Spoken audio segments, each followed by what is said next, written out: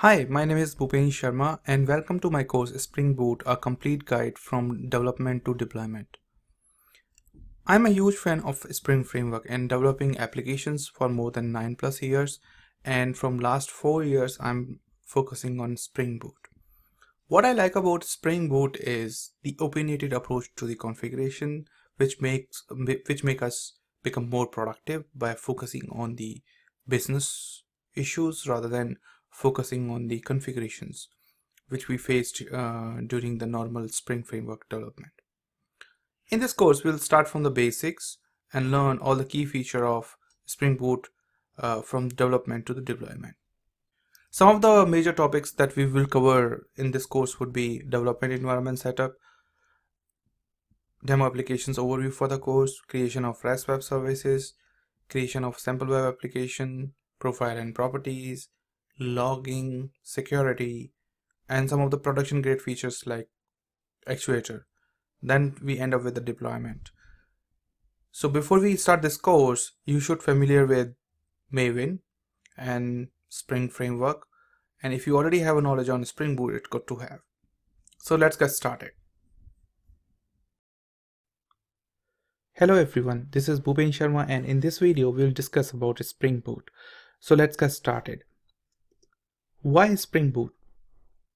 While working with the Spring Framework, you might have noticed below pain points. One of them is that provide all the compatible libraries for a specific version of Spring and configure them. Take example of Spring with Hibernate. So it should have a compatible version with Hibernate, otherwise your Spring might not work with Hibernate the way it's supposed to. The second point is majority of the time we configure data source, transaction manager, entity manager, beans, sources in the same way. Now we ask this question, if the majority of the time we are using the same configuration and tweaking them little bit based on our need, it would be better if we can automate them. Welcome to Spring Boot. And it is exactly doing what we talked earlier, and it is simplifying Spring for everyone. Now what is Spring Boot? It's a framework which has written on top of Spring to ease the bootstrapping and development of new Spring applications. As you see in the diagram, Spring Boot sits between the user and the Spring framework so that it can use the whole ecosystem of Spring. It provides default code and annotations to quick start your project. It builds production grade applications which is available for deployment as soon as possible with so many features like actuator, logging, security, so fast. It follows the opinionated configuration approach, so it faster your development time. So in simple word, if I have to explain Spring Boot, it is a Spring framework plus your embedded servers minus your XML bean configuration. So that is pretty much what Spring Boot defines itself. Now I have listed out few of the advantages. There are much more advantage, but few of them is it is very easy to integrate your Spring Boot applications with the Spring ecosystem, which includes JDBC, ORM, data, security, batch, and all sort of things, cloud. It has embedded HTTP servers like Tomcat and Jetty, which gives us the flexibility to start your applications faster, multiple mode of deployments as well. It has plugins. It provides a lot of plugin to develop and test your Spring Boot applications, and has a build tool like Maven and Gradle. Comes to limitations, there are not much limitations, but I found out one or two based on my experience. And one is that starting a new project is very easy in a Spring Boot, but if you're trying to convert your existing Spring MVC project or a Spring project to a Spring Boot, you find it a little frustrating because a lot of things has been auto-configured automatically in Spring Boot, and your Spring project might have those XMLs which is not very easy to automate them. So you might have to override your Spring Boot auto configuration classes, and that might be a little tricky and frustrating as well. And the second point is also more or less the same based on the first point, because we use opinionated approach. lot of things has been auto configured. Now if you don't want those auto configurations, you might have to tweak them or change them, and which can be a little frustrating. That's all for this video. Thank you guys. Hello everyone, this is Bhupen Sharma, and in this video we will discuss about the prerequisite for a Spring Boot project to work on, and how we can generate a sample Spring Boot project using a Spring Initializer UI or using IntelliJ. So let's get started. So what are the prerequisites we need for a Spring Boot project to start is, first of all, is the JDK 1.8 or 1. I think the newer version is 10. Build tool, either Maven or Gradle, or IDE based on your own preference. You can use IntelliJ, STS, Eclipse, or NetBeans. I prefer to use IntelliJ because I'm using most of the time. So now let's create a Spring Boot project using a Spring Initializer UI. So let's go to start.spring.io, and this is the Spring Initializer UI. Choose a Maven project with Java, and what is the Spring Boot version. Provide your basic information here. So let's say open.in, and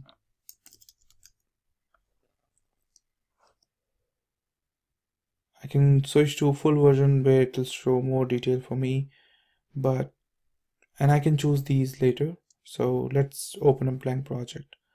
Click on generate project, and this will download the zip file for me. And I can see this zip file has a Spring Boot project structure, and this is a blank structure with the basic classes.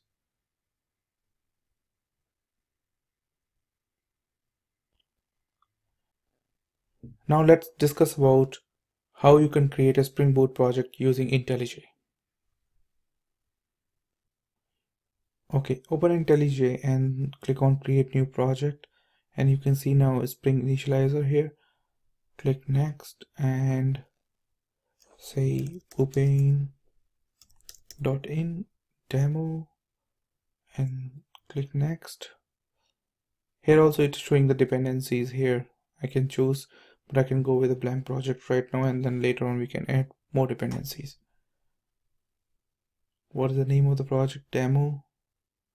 And let's put on the download folder. Finish. No, let me create a demo here. Okay. So as you can see, it created a demo project and it has all those basic informations. That's all for this video. Hello everyone, this is Bhupen Sharma, and in this tutorial we're going to discuss about demo application overview. I took a sample application built from free version of Bootstrap 4. It's called as SB admin. You can go to free Bootstrap themes and then you can find that out.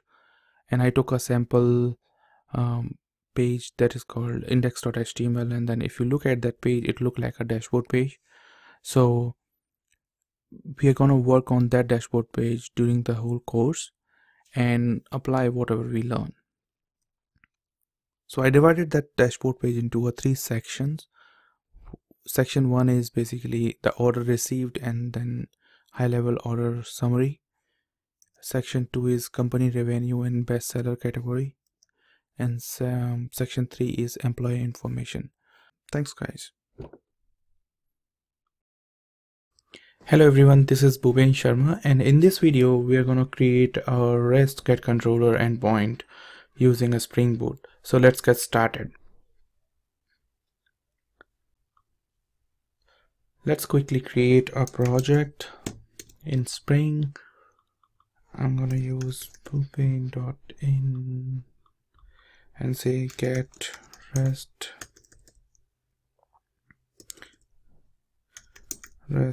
endpoint get, and simply generate the project because it is a Maven Java with the latest version. Okay, I got my project. What I'm gonna do is I'm gonna open that is in my IntelliJ. So here's my IntelliJ, and I'm gonna import the project. Let's go rest endpoint get and then open.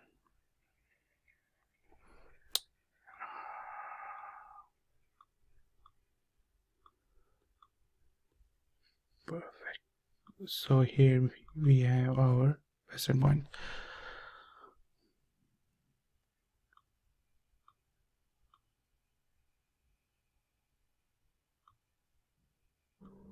So let's create a controller package, and then let's create a class called rest endpoint. Okay, we have to use annotation called rest controller. Now let's create a rest endpoint. So I'll say public course get endpoint, and then this will be return course. I'll say name and chapter count. We need to create this class. Let's create this class and say name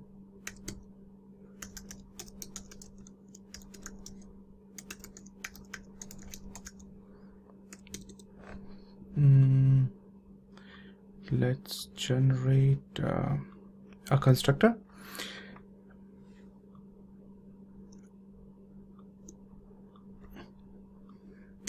and a getter setter.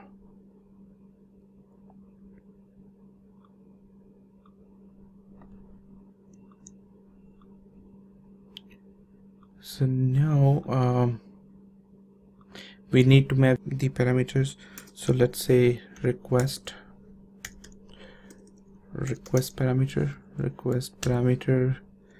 and say value equals to name. We need this request parameter to pass from the URL, and we can set a default value if you don't want to pass it. So default value will say Spring Boot, and then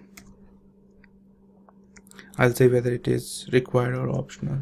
So I'll make it optional, and then I assign the variable.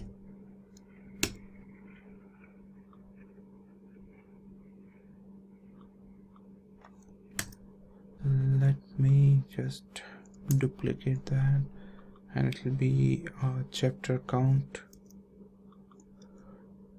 Default value will be 2, and then I'll say chapter count. So now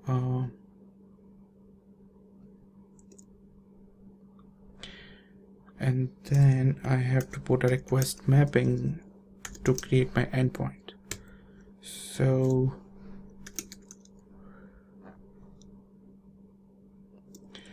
let me just put straight away course.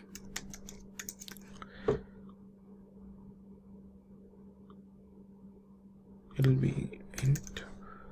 Okay, let's compile this project. Maven compile.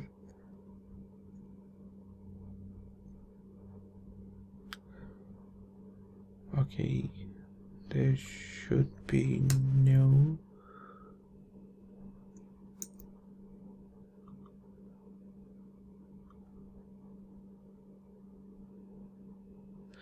it's done. Now let's run this application. And this application, Spring Boot application, has an embedded HTTP Tomcat container. So by default start with 8080 port. Let's test in the Postman. Okay, so here if I just put localhost 8080 and course and hit it, I'll get the default values. Now if I want different one, name equals Hybris, I'll get Hybris, and then I'll say chapter count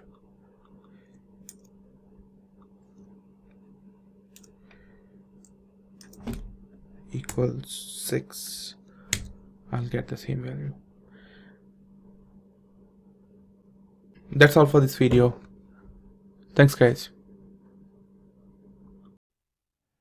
Hello everyone, this is Bhupen Sharma, and in this video we'll discuss about adding a REST post controller endpoint by using Spring Boot project. So let's get started. We need a project. I already have the project created just to save the time. What I did is I just copy all the controllers from the last lecture or video that we have created for the get endpoint. So we'll continue from there in a different project. So let's create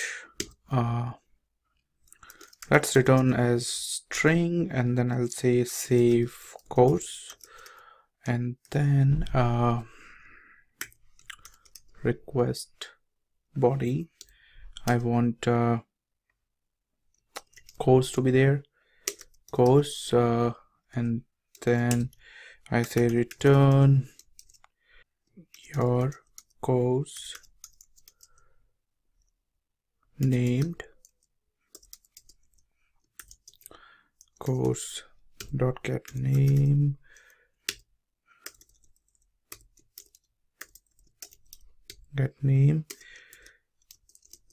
save having with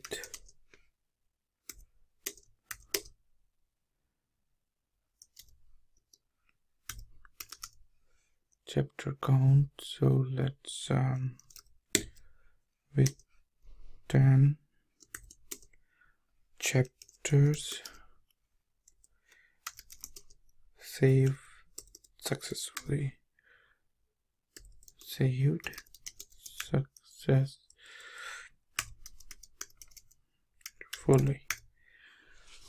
Okay, so now return successfully. Let's use dot here, close it, save it and run. Okay, the thing is we need to do a request mapping. So let's do a request mapping and say method equals to request mapping dot post comma value equals, you'll say register, you'll say slash register course. Okay, let's compile this one and see whether it compiled. Compile.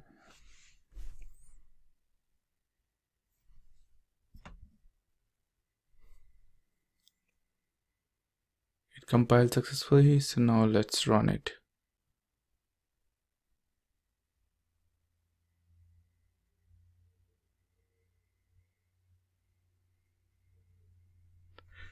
Let's test in Postman how it works out. So I still have my old endpoint should work because it's a get endpoint. Yep, it's working. Now let's create a post and say register, the endpoint is register. Okay, register course, and if I hit it, it will throw me that the request body is missing, because if you see the code here, I say that my request body is a course, so I need to pass the course, which should be like this. So let's use this one and put into a row, and I'll paste it and make it a JSON. Looks better. So I'll say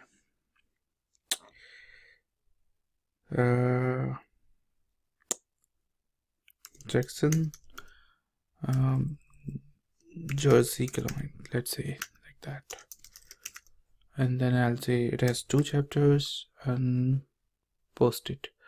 So send, and I'll get a message, your course name Jersey client with two chapters saved successfully with 200. Okay, that's all for this video. Thanks guys.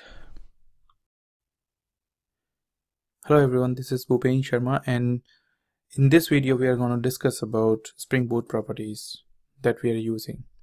So let's get started. So there are a few things that I just want to tell about the properties. The idea of having a property is to have a lesser configurations when you compare it with the standard Spring framework. I can give you example. You have to put a data source in an XML file to configure your Oracle or MySQL, but now you can do the same thing using a property file in a Spring Boot.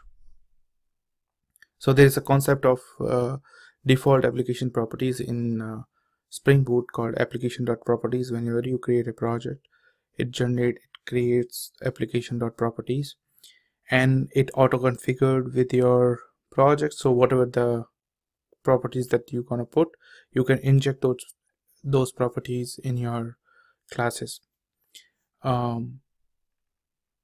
Where the application.properties there, it is in src main resource directory. So by using this default file, we don't have to explicitly register a property source or even provide a path to a property file, because by default it comes with configure. Now we can define another property source, or we can configure a path, but we can discuss that in later videos. So what are the properties Spring Boot provides? There are a lot of according to the Spring ecosystem. For example, Spring Batch has specific properties. If you are using a Spring Actuator, it has its own properties. If you are using JPA, it has its own properties. Tomcat has its own properties, Kafka, and all those things. The other major point is that we don't need to specify all the default properties in all the cases. We can specify them only on by demand. So either you want to change it, or you want there is a default configuration for anything, and then if you want to override it, then only we need to put it. So by using this property, it reduced a lot of XML configurations, and I gave you one of the best example is putting a JNDI or putting a data source in the normal Spring framework versus Spring Boot. Let's go through one of the project and let's see how these property things works. So let's start with creating a project. I'll say in and understand properties.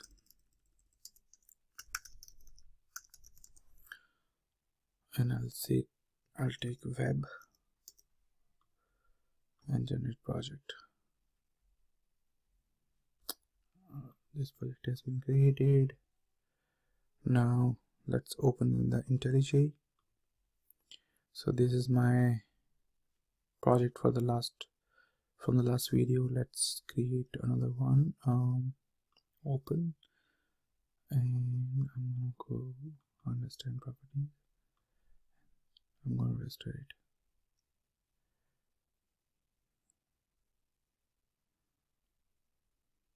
Okay, let's compile it as it is.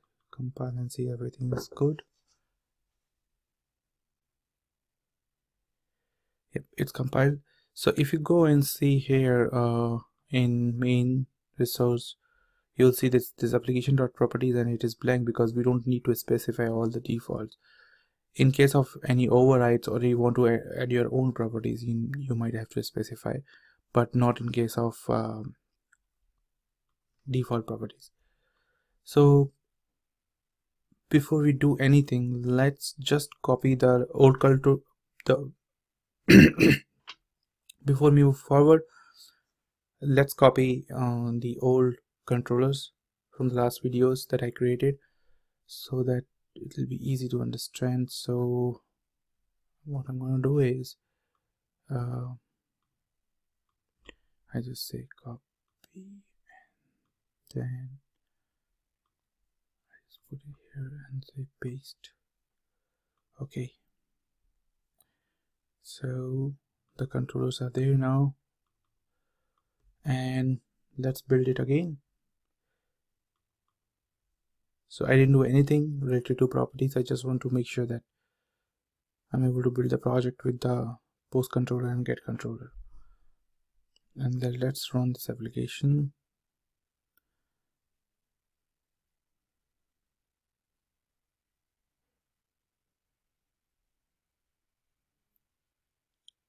Yeah, it should start in 8080. Let's go ahead and test it by ourselves. A get call, and it is working. So now instead of 8080, I want my port to be 9090. So what I'll do is that I'll go here and say server dot port equals to 9090. So this is the first time I'm trying to put any property and saying that no, I don't want to use the default port. And then let's do that now. Let's clean, compile it, and see, run it.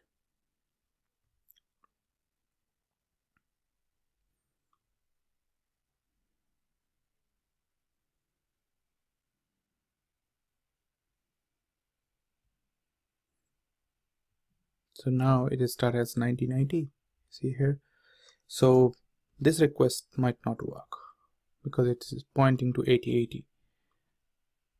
Yeah, so I'm not getting any response. So let's change to 90 and 90 here, and I can see it's working. So this is one of the example where I can define my properties. Now how to inject those properties if I want to inject. So let's create some properties. So what we'll do is we'll replace these default values with the property values. So let's do one thing. Let's create a properties. So it's a default. Let's create my own default dot course dot name equals to, I'll say SAP HANA, and then default dot course dot what is the field name? We can use the same field name, chapter count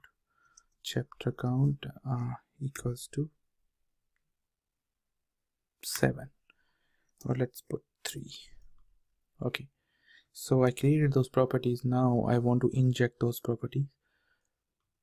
So injecting those properties will be very simple. You have to just first create the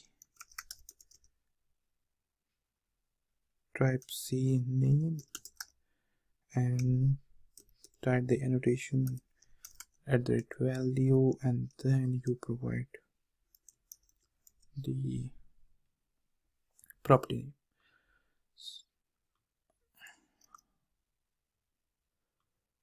So what you're doing is basically you are injecting this property to this variable, and then we'll do the same thing for the other one as well. So let's put int and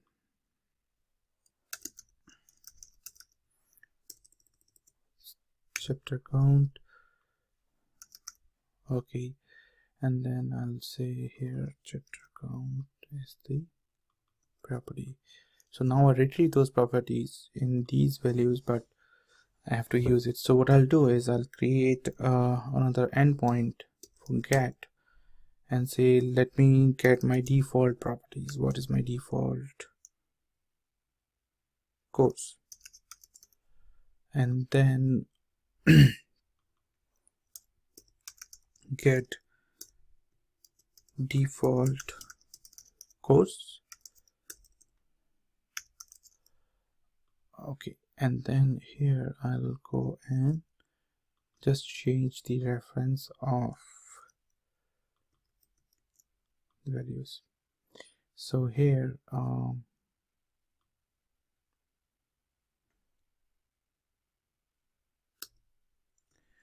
I can keep it like that. That's fine.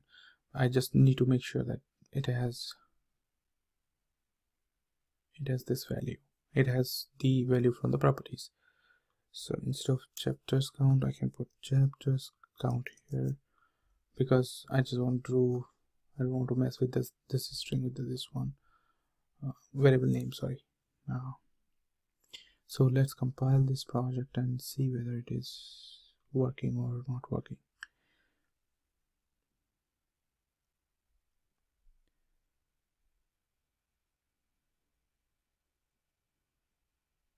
Okay, let's run the server again and let's use this one. So I should, if I use this endpoint, I should get these two things. It started, and then let's use my course,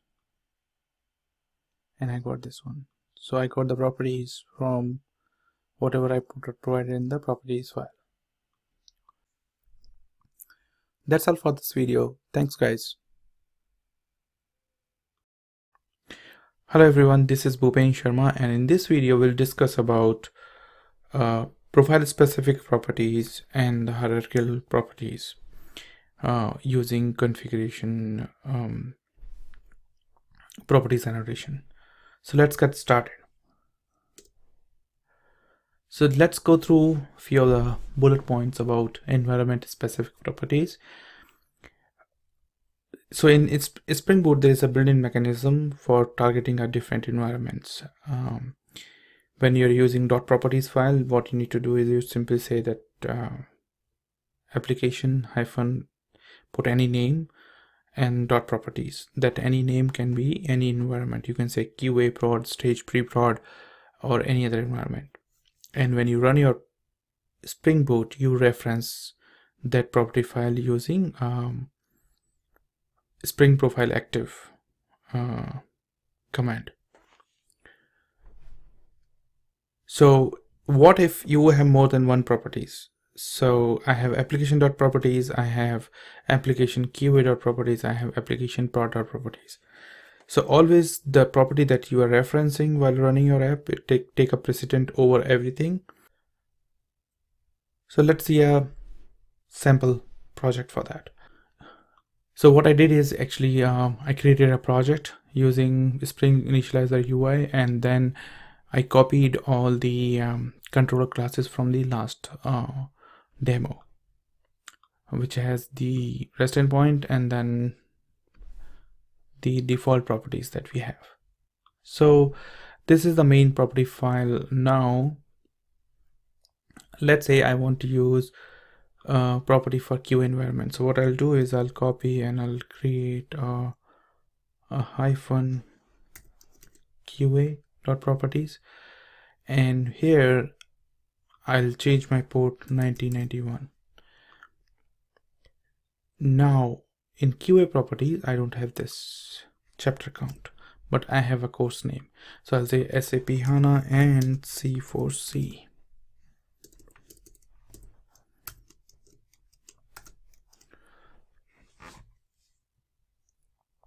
So let's save it.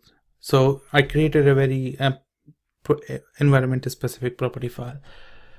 Now let's compile this project and see whether it is compiled or not. It's compiled.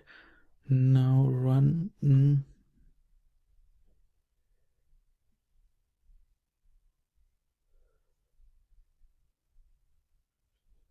So when I'm running directly, you see that it is referencing to the 1990, which is my main application.property file.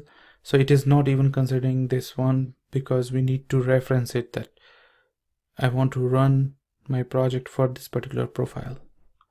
So let's do one thing, and let's using mvn terminal command.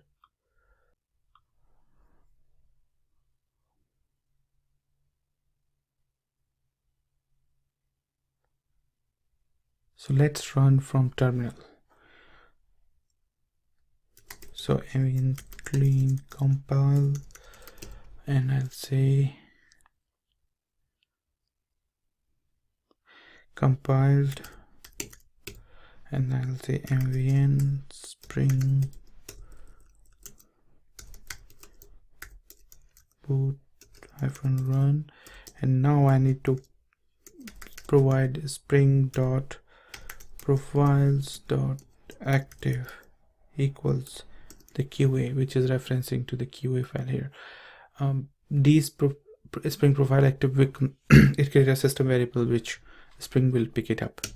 So when I run this way,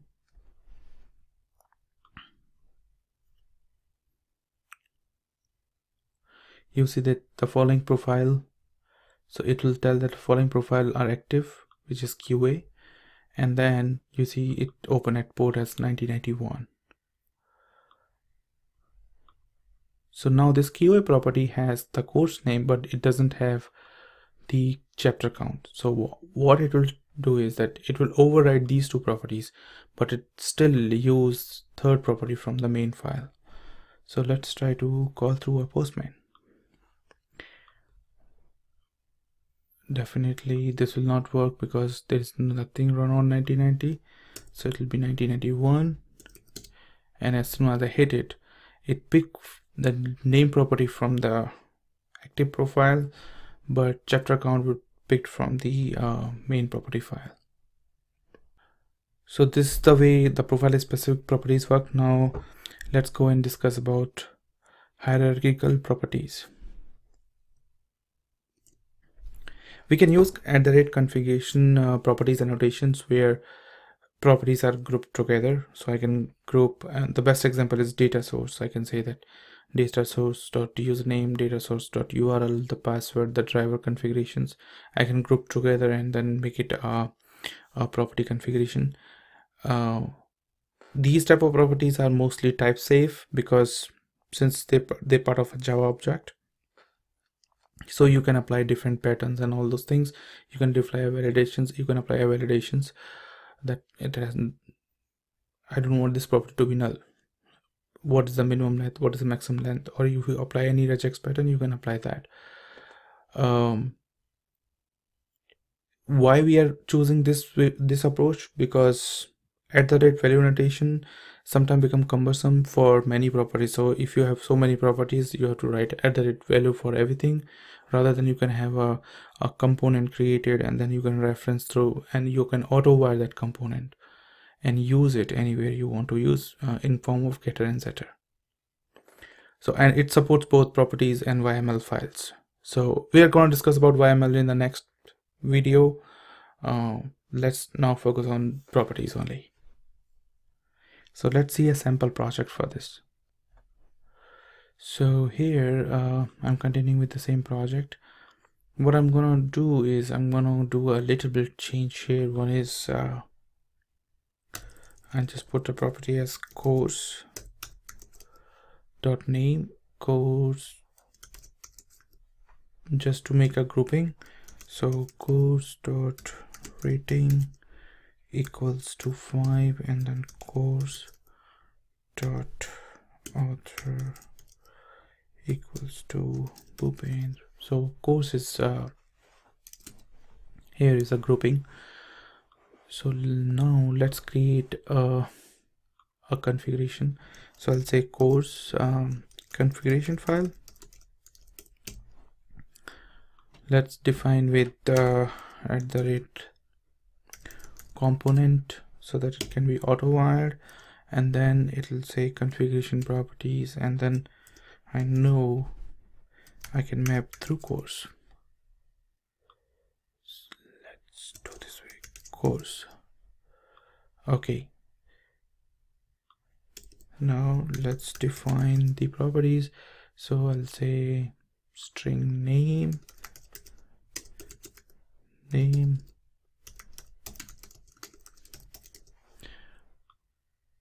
chapter count, rating, and author. So it'll be and chapter count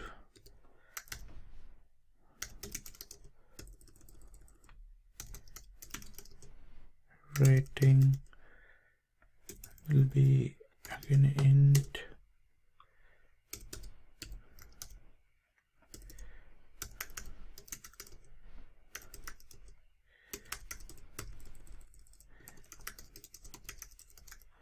author. So let's generate getter and setter. Okay, so this creates a getter setter. Let's try to compile the project and see whether it's compiling or not. It's compiling. Okay, the next thing that we need to do is we need to test whether it is working. So let's first remove those. These are the injections. So now let's auto-wire it. So private course configuration, and I'll say course configuration, and at the rate let's use auto-wire. For a differential purpose, let's put these properties again just to have some kind of difference to show. So I'll put default dot course name and let's put default dot chapter count. So these two will be separate entity. I'll say here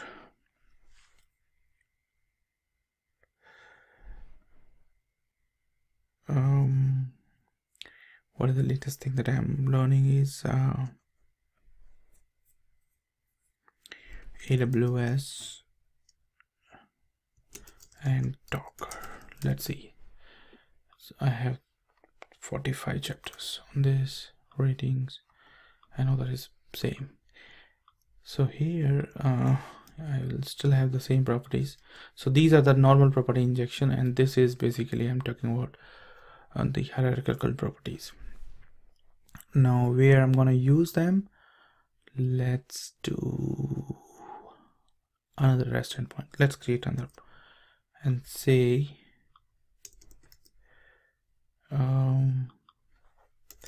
get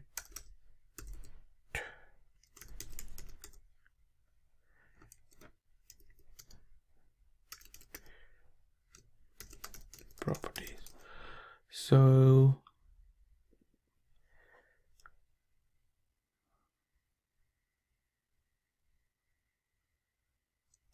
I'll say get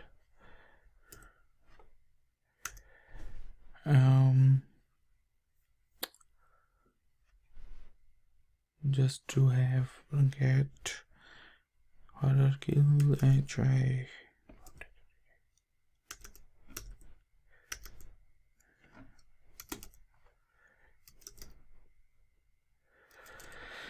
Yeah, it's a tough spelling. So I just create an endpoint for the hierarchy, and then instead of passing a course, I'll just say map. Let's put a map, hash map, I'll say string comma object. Okay, and then what I'm going to do is I'll create this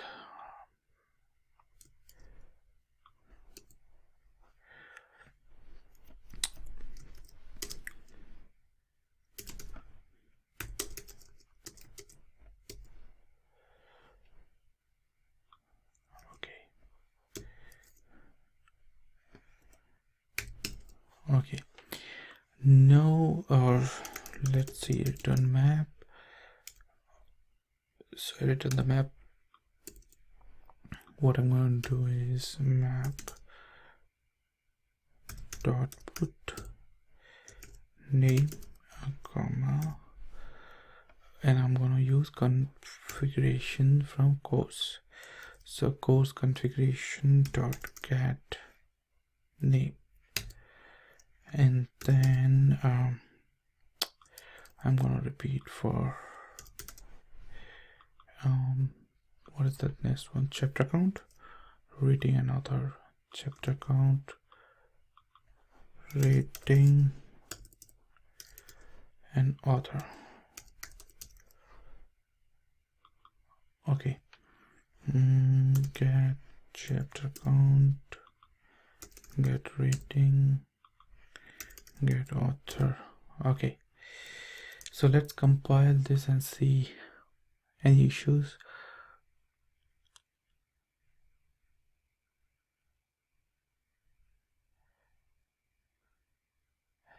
Let's remove the request parameter because we don't need those.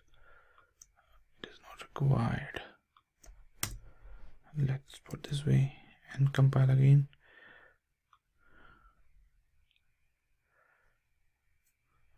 Okay, so now let's see, since we have all our REST endpoint ready and everything, just for to validate the type safe thing, let's change to rating to alphabet. Now here we define that as an integer and we pass it as a string. So when I try to compile this code now, it compiles successfully because these errors comes at the runtime, because that is the time they load the properties. Now I'm gonna run it.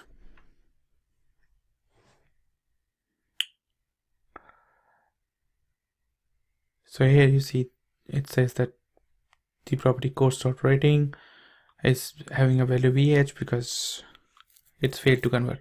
So this become a fail safe or type safe, so that we cannot mess with the properties. Now let's change with it and let's see. Now server is running at 1990 port. Let's check through Postman 1990. If I call the old API, still I get the SAP HANA because my default property is still SAP HANA N3. Now if I use the different REST endpoint, I should have different values. Yeah, so I have author, name, chapter count, and rating. That's all for this video. Thanks guys.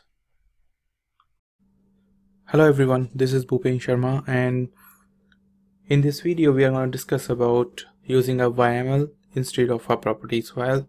So let's get started. So YML is another format of it's alternate to the properties file, and it automatically, Spring Boot automatically supports YML if you have a snake YML library to your class path. YML is good for hierarchical property storage, and the profile specific storage means you can create a profile very easily with compared to .properties file.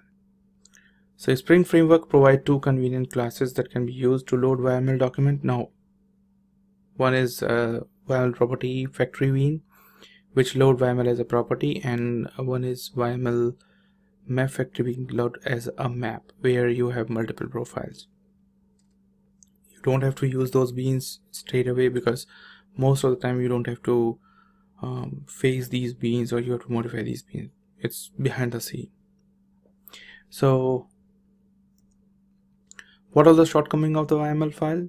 So if you want to use a property source annotation where you'd want to refer your any property, specific property, to external source or internal source within the class path, then YML is not the right option. So there you have to use properties file. Apart from that, YML supports every other feature the way the property supports, and it has more convenient way actually. So let's run through a sample project and then understand how YML works. So this is the project that I have created from Spring Initializer UI, and I have copied everything that we have done until last demo, where we talk about properties, the hierarchy approach, the injection approach, different endpoints. So everything is there in this, so we can proceed further and understand how to use YML. So what I'm going to do is that we know this is my property. What I'm going to do is I'm going to create another file called application dot YAML. Now this YAML file and property file has difference, so if you know how to write server dot port, I'll say 9090, and then we have default dot course, so I'll say default course name, and then we have another one is chapter count. So name and chapter count is 3, name is SAP HANA. So I'm just converting our existing property file into a YAML. So let's run through a course. So course name, chapter count, rating, author. So it will be a name, chapter count, I think this is the one, chapter count. Let's do the same, chapter count, rating, author. So name will be AWS and Docker, and rest of things will be easy. 45, it will be 5, and myself. Okay. So I just created convert a property into YAML. Let's remove the property file now and see how it works out. So I have now YAML. As soon as you put application.yml, your Spring Boot automatically recognize it and map it up. So let's try to compile this project. Terminal. Let's compile this project. Domain clean compile.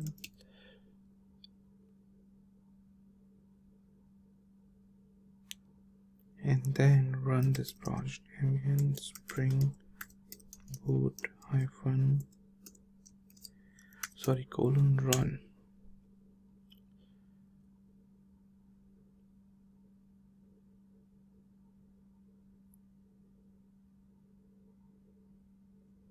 So it started. Now let's check in Postman and our. So this was the last time when I checked the hierarchy of endpoint. So let's try to check again and then see whether it is same. Yep, I get the same response. Just to have a verification, I can say that AWS, Docker, and Mesos, just to make sure that it is referencing to the correct YAML file. So let's clean it, then run it.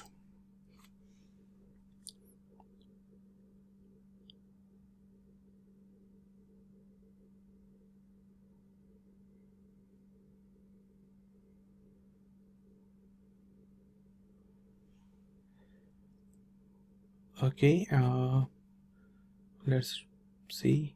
Yeah, and then it came here. Okay, so this is how we convert the properties versus YAML works. Now when it comes to hierarchy, where you want, not before hierarchy, let's talk about how we're gonna work with the profile specific, how we create a profile in YAML file.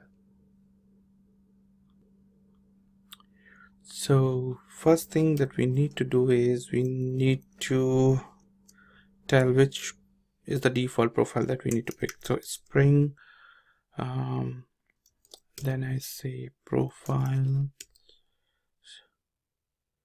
and then I say .active. I can use this. Yep, and I'll say QA instead of tab. Now this is one. How you're going to reference it, having a 3 lines, and it will tell whether these properties belongs to a particular profile. Now how we define that profile? Let's say, so spring dot profile and say def. So these properties will be part of a def profile like that, and then I can have a same to say QA, and I'll say 91 91. I'll put underscore everywhere just to have, so 0 50 underscore just to have differentiation between QA profile and dev profile. Now I know that my active profile is QA, so if I compile and run it, it should pick the QA profile.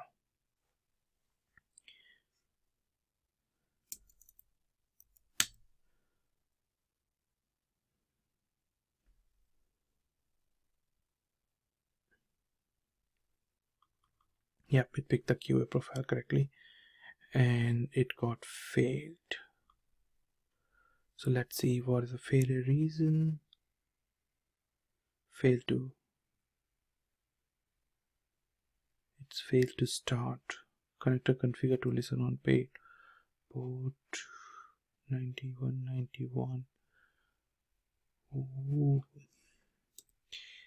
Let's say 1991. That way.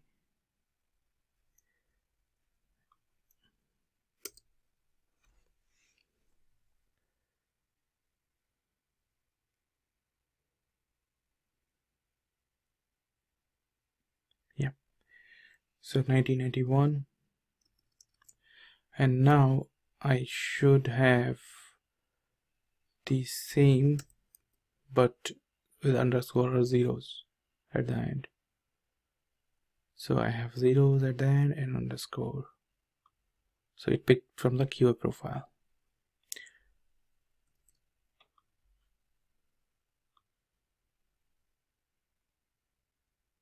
That's all for this video. Thanks guys. Hello everyone, this is Bhupen Sharma, and in this video we'll discuss about the embedded Tomcat server. Now we have Jetty and Undertow as another servers, embedded servers with Spring Boot, but mostly we are gonna use Tomcat, so I'm just gonna discuss about Tomcat. So let's get started. So let's think about, if we don't have an embedded server, what we have to do exactly. So we need to create a web application with the format of WAR file, and then we have to have application servers, Tomcat, WebLogic, and their Glassfish, all those web servers. Then we have to deploy that WAR file. Now for deployment, either I can use the scripting or I can use Jenkins to deploy the WAR file. So there are multiple processes. So now if you think about like how much time it is gonna take the whole process, we are not sure, because your local Tomcat might not configure the way your production Tomcat is. So if you deploy your WAR file from your local environment to your production environment, there is a possibility that it might not work in the productions, because productions will have additional security features, firewall settings, and all those things. Now what if I create applications which has a deployable container unit by itself? And Spring Boot exactly did the same thing. They created applications which has a deployable unit with respect to Tomcat or Jetty or Undertow. Now what is the advantage I'll get it? One of the biggest advantage is it's easy to use. Second advantage is that it compatible with your microservice architecture, because you want your every unit to be independent unit, and you should be able to discover that those units. it is a standard applications, and then it is quickly testable. When I say quickly testable, means you have to just start your jar file and then immediately you can make your application up and running, which is quite fast. And if from developer's point of view, you can debug easily and all those things you can do. So yes, let's go through the let's create a sample project and then run through it and just understand.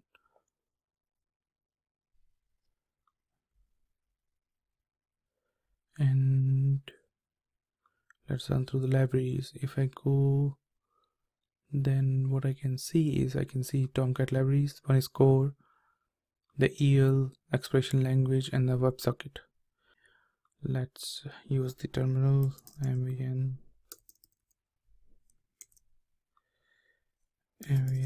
clean compile. By default, it will start in 8080 port, and I can say embedded Tomcat application.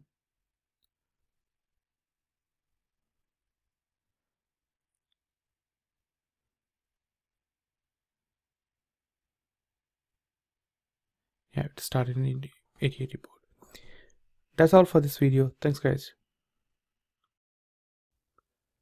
Hello everyone, this is Bhupen Sharma, and in this tutorial we are going to discuss about how to run your Spring Boot application as a var instead of a traditional jar file. So let's get started. So let's create a project. Say Bhupen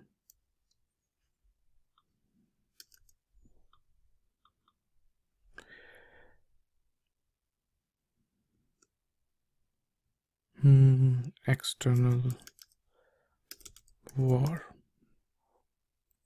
I'm going to include only web and generate project. So the project has been generated. Right now it is mapped as a jar, so let's change to var. There are few changes that we need to do. Is one of the changes use a dependency where we say that Tomcat is provided. So let's say dependency, and then it'll be org.springframework.tomcat. Let's say framework.tom. Okay, is dot boot. I think boot. Yeah, artifact ID is Spring Boot starter Tomcat. Spring Boot starter Tomcat. Here you go. And then we need to define the scope as provided, so that Spring Boot knows that we are going to provide the Tomcat. Then a little bit of change. Let's do that change here.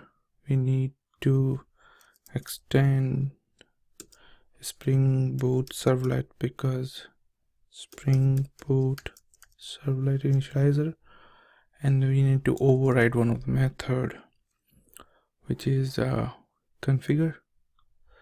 So let's do that, override, and then we need to override configure method. So once we do that, now if we run the application, it should generate a var file. Let's compile and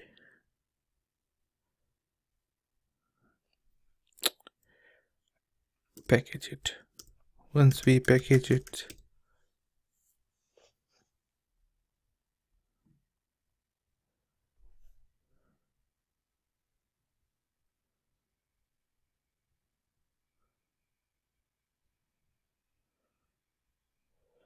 so here see we have a var file get created.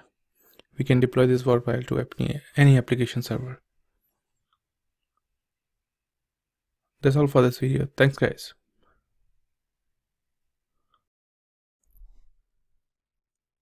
Hello everyone, this is Bhupen Sharma, and in this video we're gonna talk about how to configure logback for logging. Now logging by default is a part of Spring Boot application. As soon as you have a web dependency, it will come automatically, and then you can control logback logging through two ways. One is the property way, the application.property or application.yml, or you can control through logback.xml. So let's get started.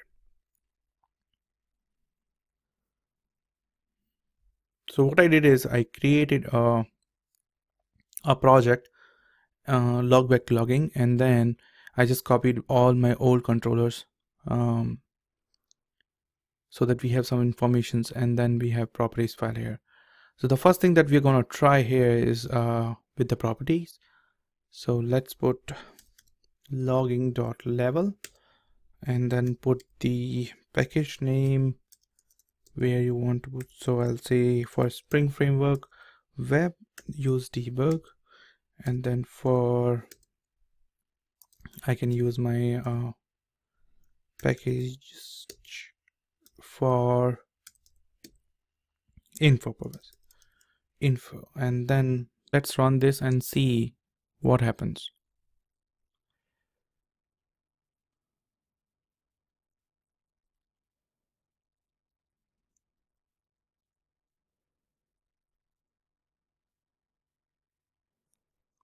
As you see, there's no file got created, but things are logged inside the console. So let's put in the file. So we can put in the file by just using a property file and say logback logging.log.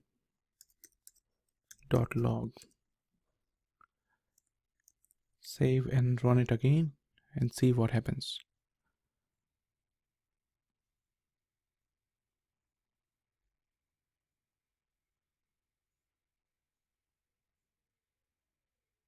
So now I can see here the file has been created. If I go inside this file, I can see informations are there. And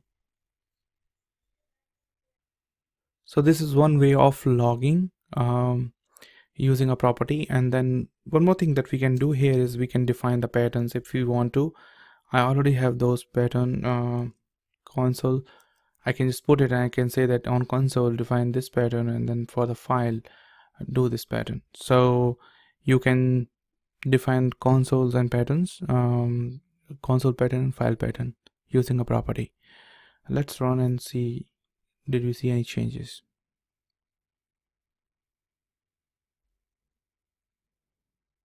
So I can see changes here.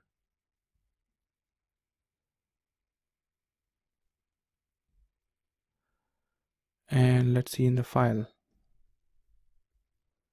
And I can see changes here as well. Previously it was like this format, and now it has a different format. So this is one way of doing it. The other way of doing is using XML. So let's try that way as well. I'm going to use the same configurations, but using an XML. So for XML, what we need to do is we need to just create a file called logback.xml or logback-spring.xml. So let's say logback.xml. I already have that XML prepared. Let's use that. What I'm doing is I'm saying for the file use logs and logback logging.log. We have a ruling policy as well. Whenever after a day, what is the log file name look like and where it will go. And then I have debug and debug for both of them, and then it is a file.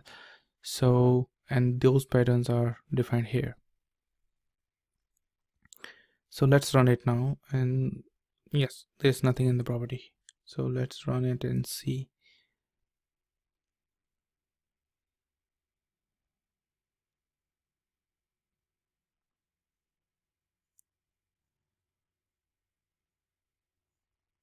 Okay, I can see here the log folder has been created. If I go inside, I can see the information is passed on.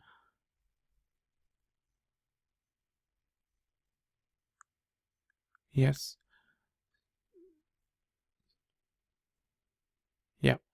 So this is the way we can do through XML. Now XML can have more feature, we can apply more feature, but the same feature can be applied through properties as well. So it's depend on your choice what you want and what is looking for. That's all for this video, guys. Thanks. Hello everyone, this is Bhupen Sharma, and in this tutorial we are going to discuss about how to configure log4j for logging. So let's get started.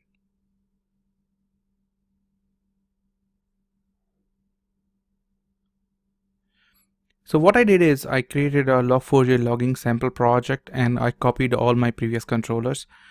So the first thing, there are two things that we have to do for log4j configuration is, one is that exclusion of the default logback logging and inclusion of the log4j2 dependency.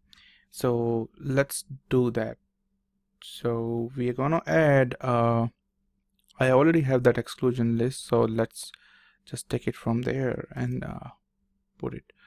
So I'll have exclusion of the logging and then inclusion of the log4j dependency. So here I have added a log4j2 dependency.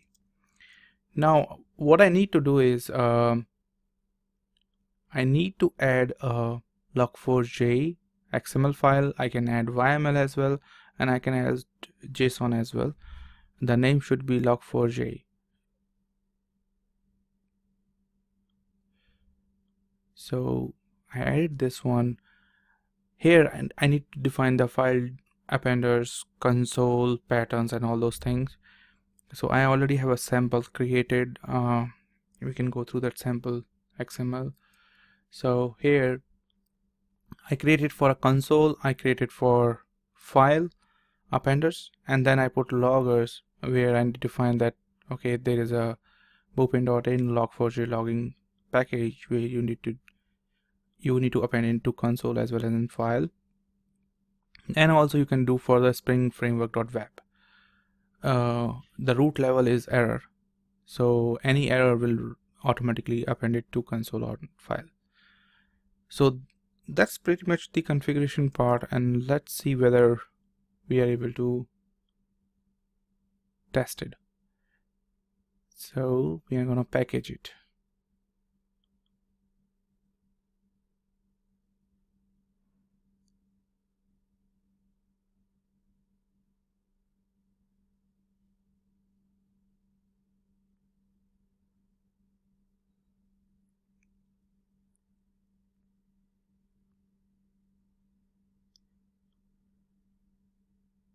So I got the error while compiling the project, but it created the log file. So because I put a reference of log folder, logs folder, and then inside that log4j logging, and I can see the log file has been created based on the pattern that we use for awk.springframework.web package and the package that I'm using. So let's fix this problem, but because there is no property defined here, so let me quickly grab those property from my last project to make it work. So I use these properties. Now let's run it again.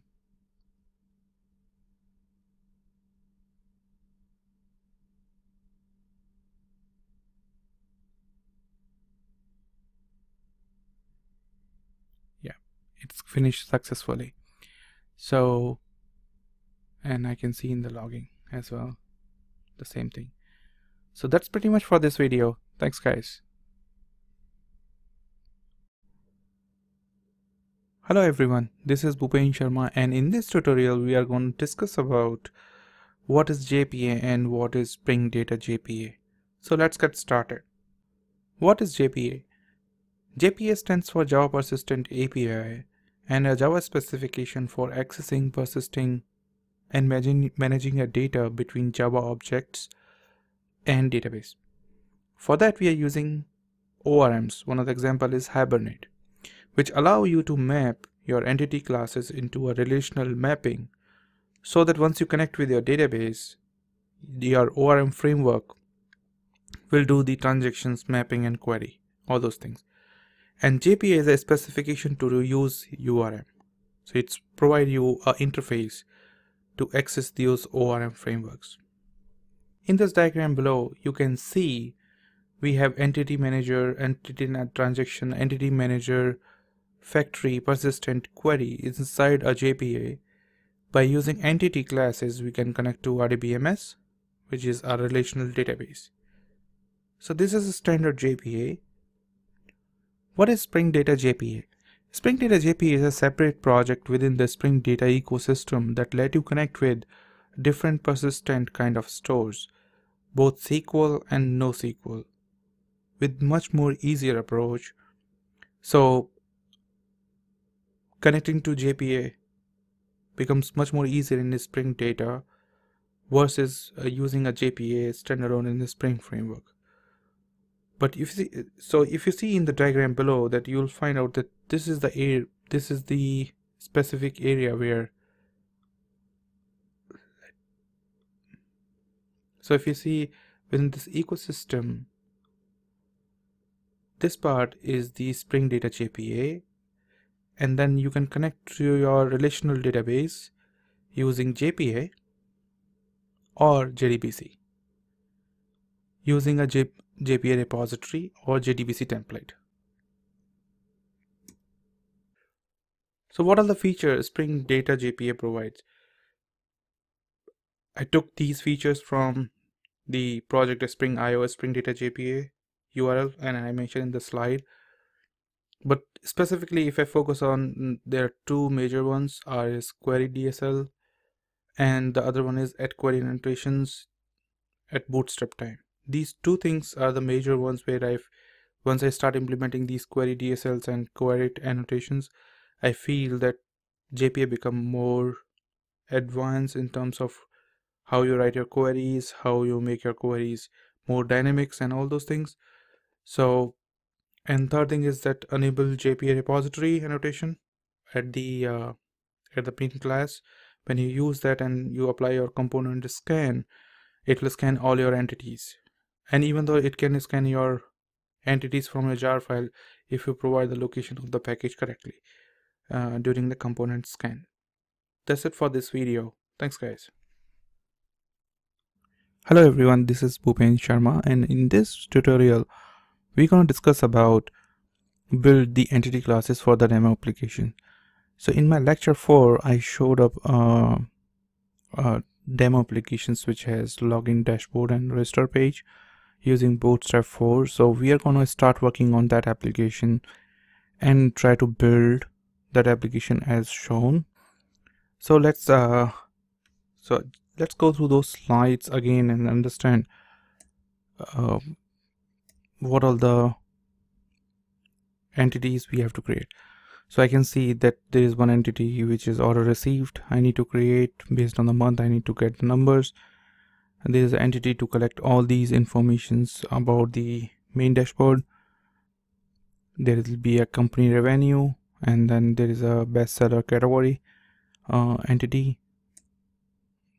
and one will be employee information. So based on this page having 3 sections, I would say that I need to create almost 5 entity classes. So let's go ahead and start working on that. So what I did is I created a sample project called ecom dashboard, which is basically a plain Spring Boot project with the dependency of web and JPA. So by default, when you create a dependency with web and JPA and MySQL, it will come like that. The only thing that I did additional was to add with the Hibernate core and Hibernate entity manager. So these are two dependencies I added to use the entity objects. The other thing that we need to make sure is we need to have a schema which will allow us to connect from my Spring Boot project to the database. So I have I created a schema called ecom-app into my local MySQL database so that I can connect to that. So let's go ahead and connect to this schema and see whether it works or not. So in application.property, we need to put these 5 properties to define the data source URL, the username, the password, and the driver class. Since I'm using MySQL, it's MySQL class, and then I'm using JPA Hibernate saying update. Update means any change in the entity structure in my POJ objects will, as soon as I run it, it will reflect in the DB.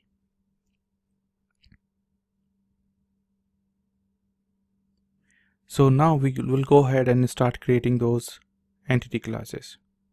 So what I did now is, just to cut short this video, I created those entity classes. The product category has a category name, percentage best category. Now this is not an entity class, this is a plain Java object class, the POJ class. Same way, if we have order received, we have order collection status, which will tell me how many new orders, what is the revenue, shipped, return, and all those things. We have employee information. So based on the dashboard page, I just created these in these POJ objects. Now this company revenue, I started with converting a simple POJ object class to an entity class.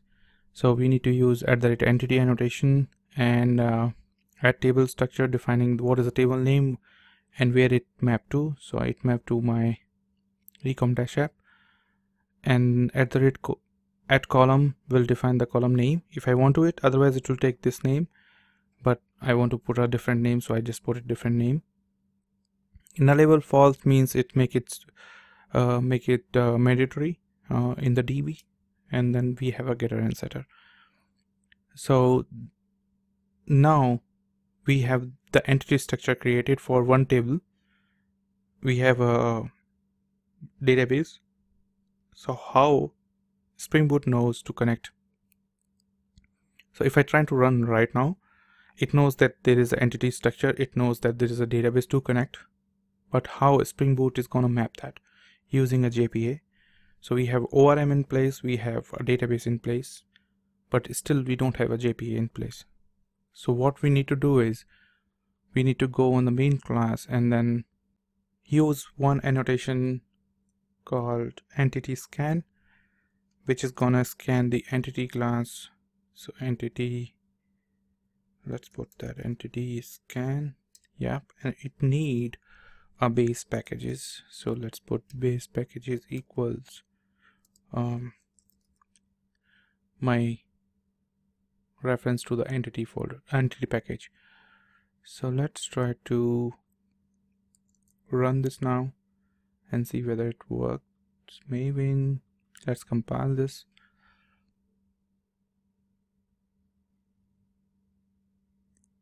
And now package.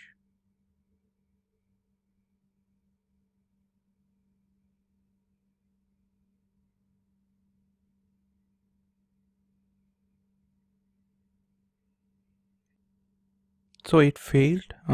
Let's see what is the reason for failure. So it's saying no identifier specified for entity. So the reason being because there is no ID column here, which we need for relational database. So what I can do is I can create a separate class saying key entity, right? And then I can put a PK. So this is my ID column, and every time it's required ID column. The only thing is I need to map this class to my company revenue or any other class. So now I can map this ID to any of the entity classes. So if I change the structure of IDs, because ID can be a numeric numbers, ID can be GUIDs also, it will reflect everywhere. So let's go and then extend the key entity. Okay, Now let's try.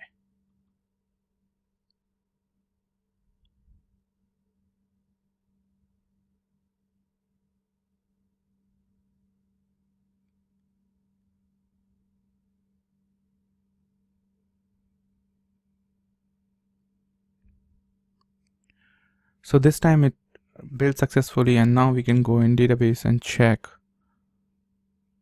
is any change happen. Yeah, so I can see now that company revenue has been created. The entity has been created. Yeah, the class has been created. So now let's follow the same approach and apply to every other entities. Try to convert those simple Pojo objects to an entity object. So I copied the same structure in all the tables. The only difference is in employee, for example, I didn't put for the specific column because I thought that the column name can be same whatever I declared as a type name. So everywhere I extend the key entity, and then I just put a reference name in the schema. So let's go ahead and try to run and see.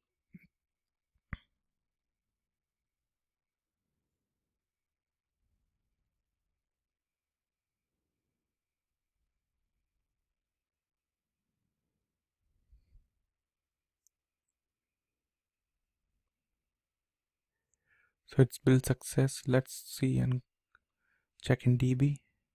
So refresh, and I can see all the table has been created.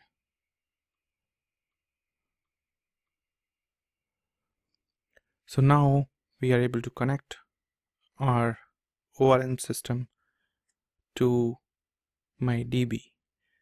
And as I mentioned that till now there is no JPA. So now the JPA role is going to start because now we have a correct mapping and all those things, persistence. Now the framework is there, which connect my objects to my DB. Now we can make use of JPA. So let's create a package called repositories.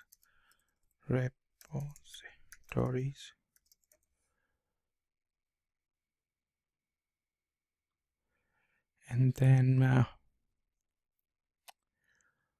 let's create for company revenue repository.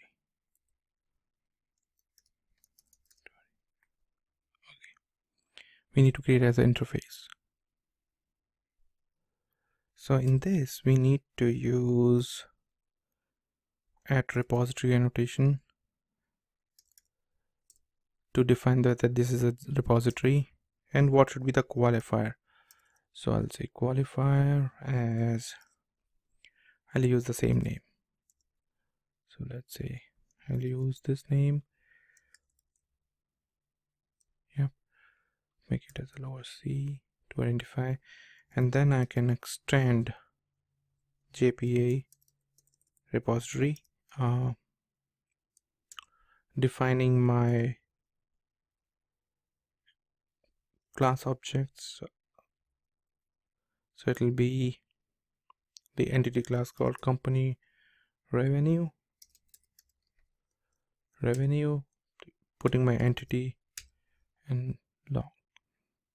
So now this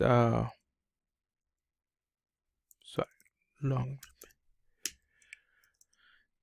Okay, this is plain JP repository, but now this repository has been mapped with your ORM entity object, and by default it will give you a lot of features. So if you go inside this repository, you can see you'll get functions like find all by ID, save and flush, delete and batch, delete all, get one.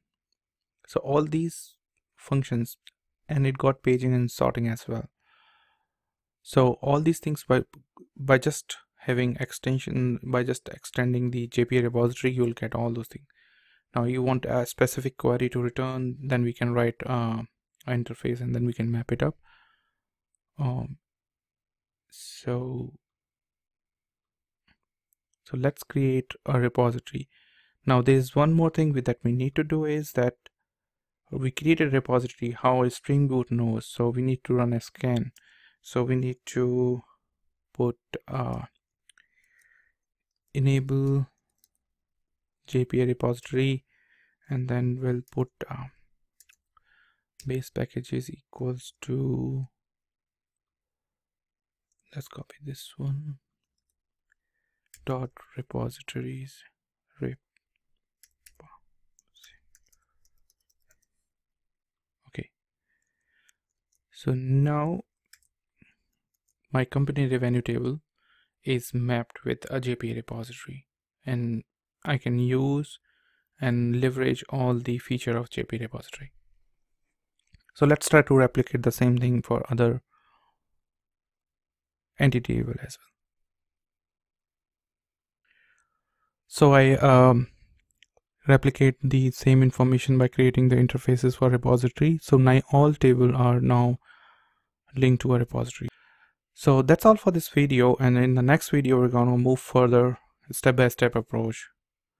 Thanks guys. Hello everyone, this is Bhupen Sharma, and in this tutorial we are going to continue from the last lecture where we have created the JPA repository and entity structure and map to the database.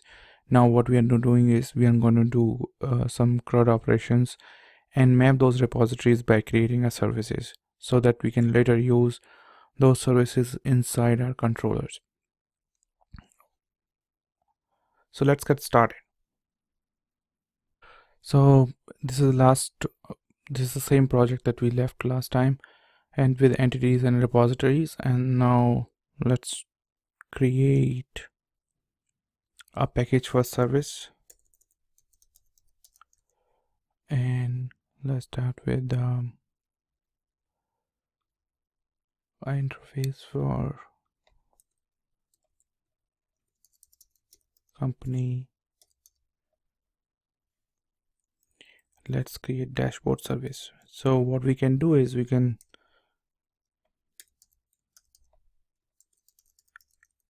in one single service we can use all the repository. Okay, let's create another package for Impel, and I'm gonna create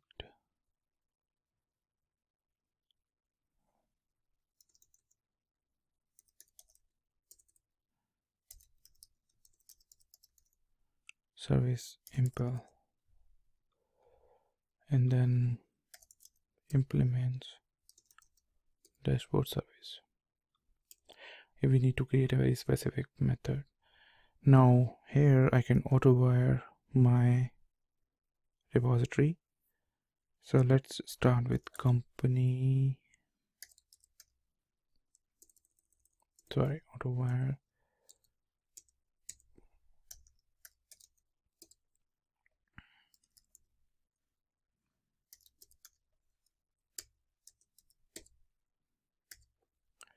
So I auto wired it. So let's create an interface for list, and then I say company revenue get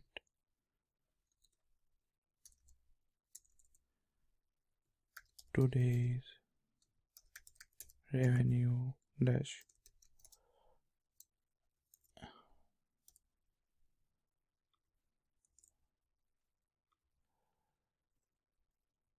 when I'm going to implement it, implement method, and what I'm going to do is company repository dot find all. So this particular method that we created in dashboard services get all the records from company revenue table. So what I did is I created a few records in company revenue table, and then whenever I use this service I should able to retrieve all my records. So let's go and create the other required dashboard service calls and link them to repository. So I almost replicate the find all function, except one of the scenarios where when I say best category, I need to figure out based on the boolean variable. So when I say, so I need to write a method inside the repository. So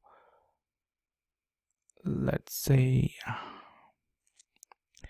product category, and then I say here is, so I need to find all product categories based on they are best categories or not. So find by, and I'll say best category. So this is the query DSL that we talked about, and then in that what I'm going to do is say that boolean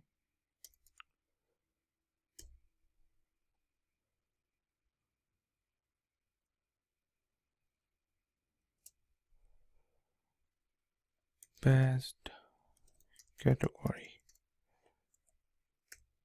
Okay, and then so that's it.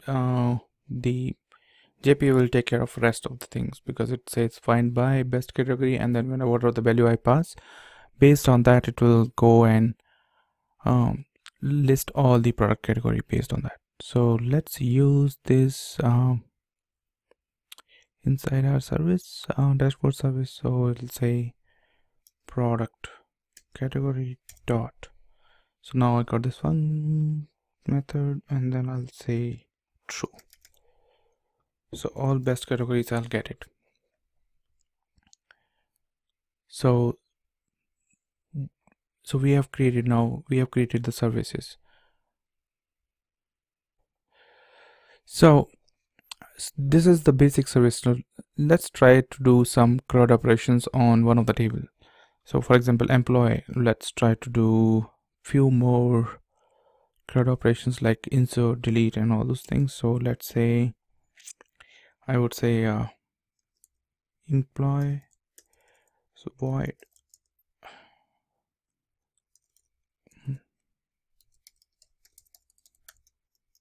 add employee, and then I'll say employee information,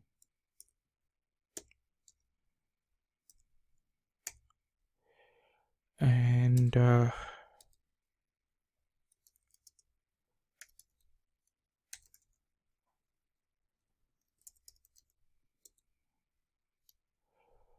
so update employee will have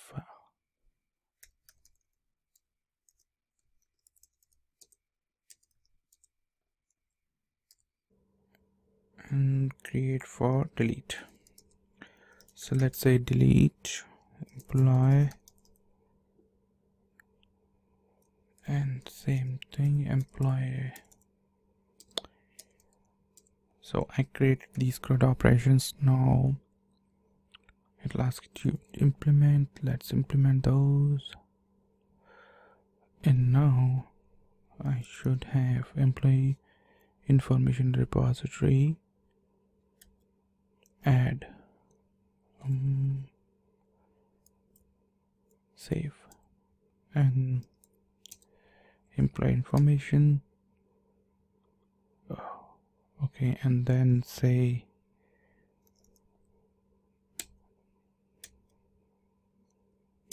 save employee information, and say, so add and update is more or less same.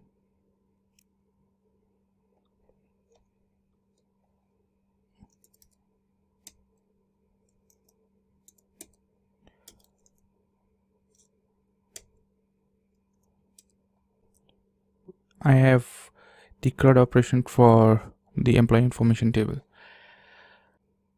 So the CRUD operations are ready right now for the employee information table. That's all for this video. Thanks guys. Hello everyone, this is Bhupen Sharma, and in this tutorial we are going to discuss about the REST endpoint for the CRUD services which we created in our last lecture. So let's get started. So let's start creating the controller. Start with a package, controller package, and let's create a Java class REST endpoint controller.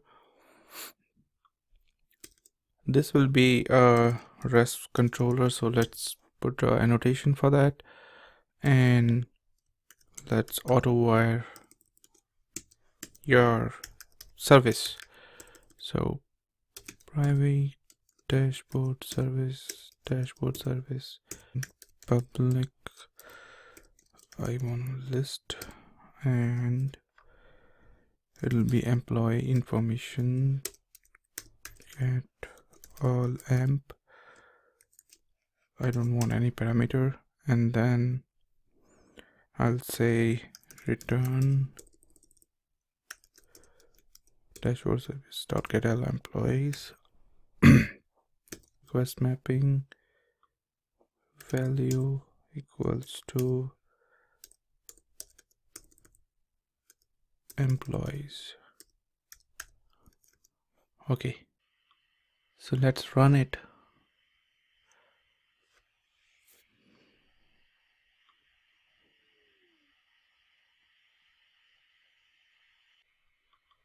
So let's use the postman. I'm going to use employees, and I can see pretty much everything in an array.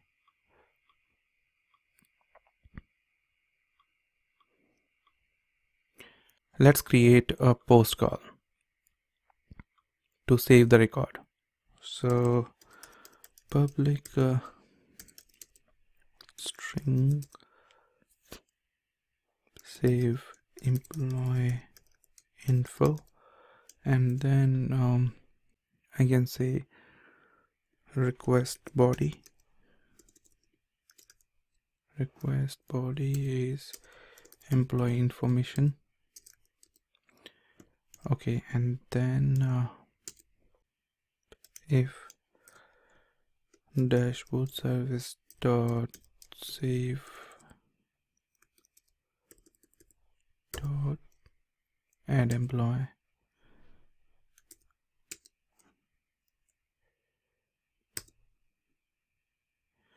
not equals to null,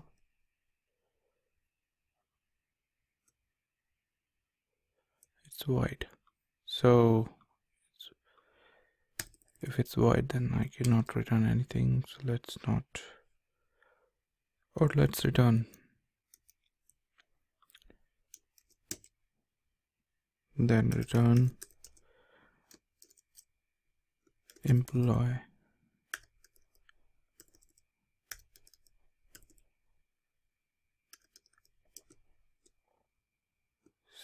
save employee data saved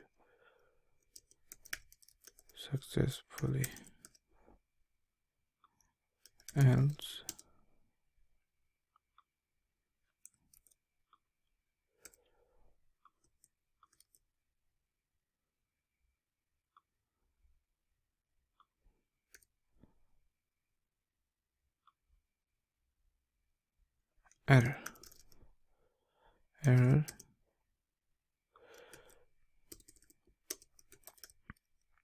error saving employee info.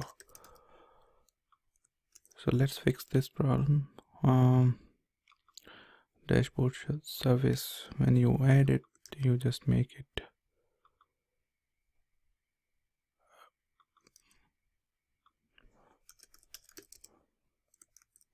so now it should fix up. Yep,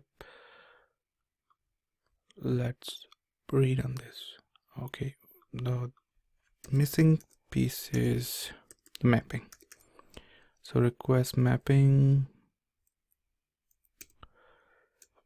method equals to request post, and value equals to let's say employee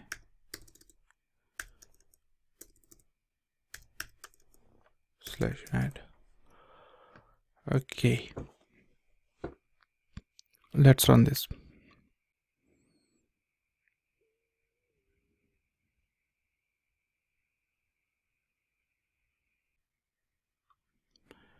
Okay, so let's call the URL.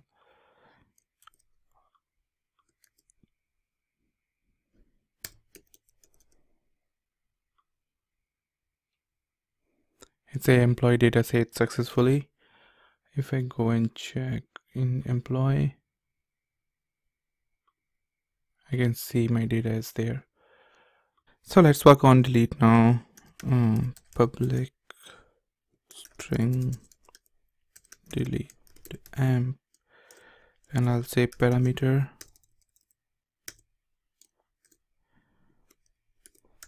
request parameter name equals to amp id value equal, there's no default value, required as true, and then I'll say string pk. So first I need to retrieve based on the pk. So in my repository I don't have anything which is based on that I can get a pk. So let's create a method. So it will be employee information find by pk, and then I'll say final string pk. So I created this method in the repository. I can call that in service as well. So let's create a service.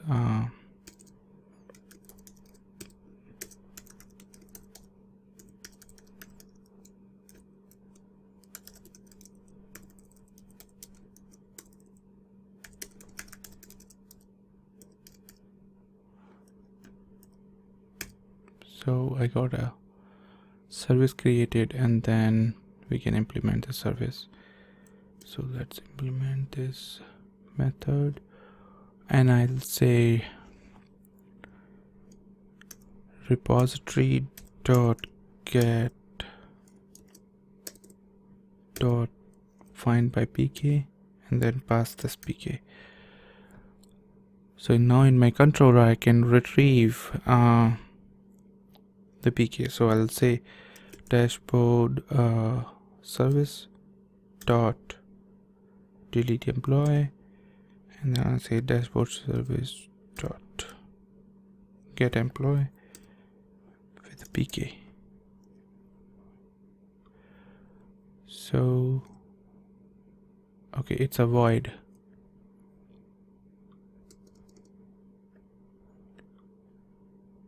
And let's put in the try catch. So try, and then put a catch. In case of any exception, just return error.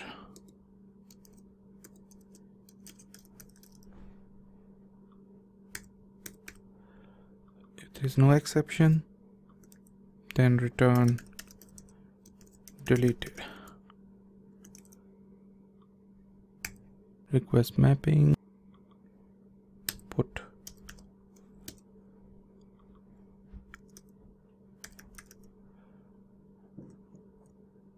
employee.delete. So let's run this and see whether it works or not.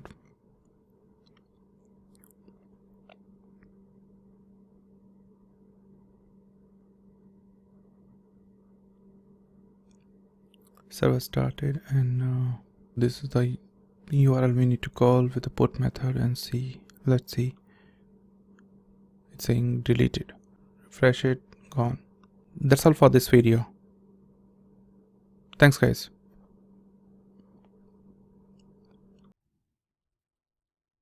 Hello everyone, this is Bhupen Sharma, and in this tutorial we are going to discuss about how to set up a web application using TimeLeaf. So let's get started. So these are the two dependencies we are going to use for TimeLeaf. One is the starter and one is the security. We're not going to use security as of now, but in future lectures we are going to use this security feature of TimeLeaf. The other thing that we need to do apart from this is to set up properties for TimeLeaf. So let's put those properties as well.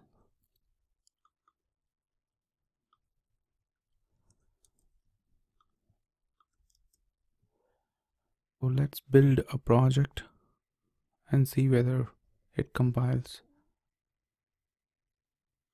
Compile.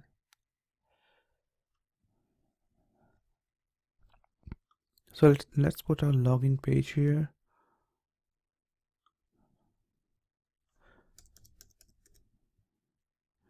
Or say index.html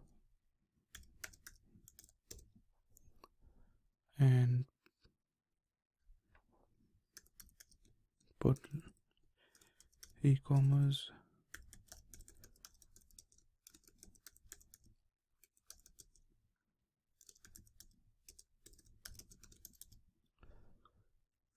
Save it and then run it.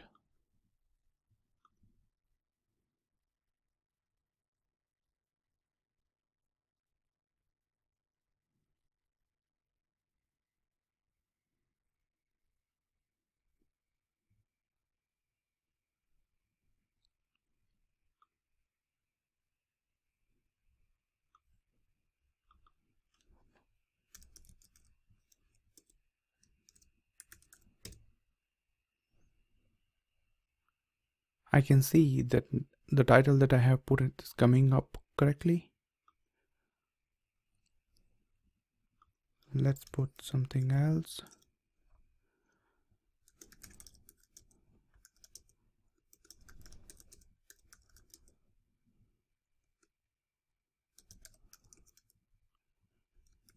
Save it and rerun.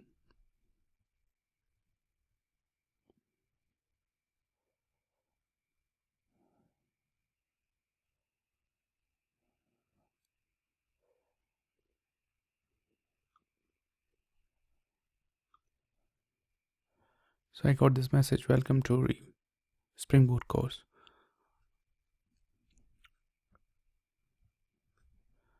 So that's pretty much for setting up a TimeLeaf templates.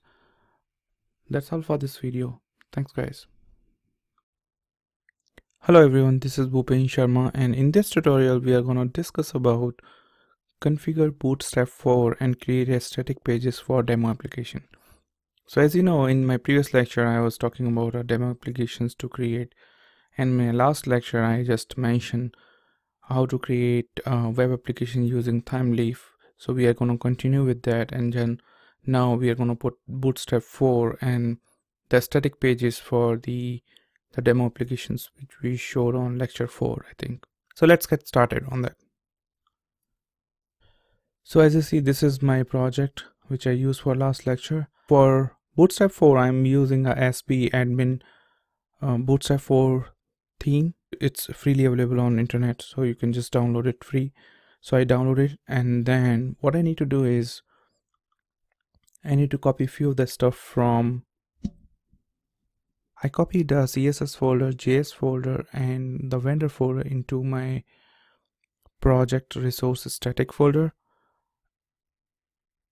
and I copy the index.html to my index.html inside the template folder. And I didn't change anything much if you open, because by default the reference is vendor, which is inside the static. Static is part of the class path, so anything after that will be referenced here. It will automatically recognize that. So let's start the server now.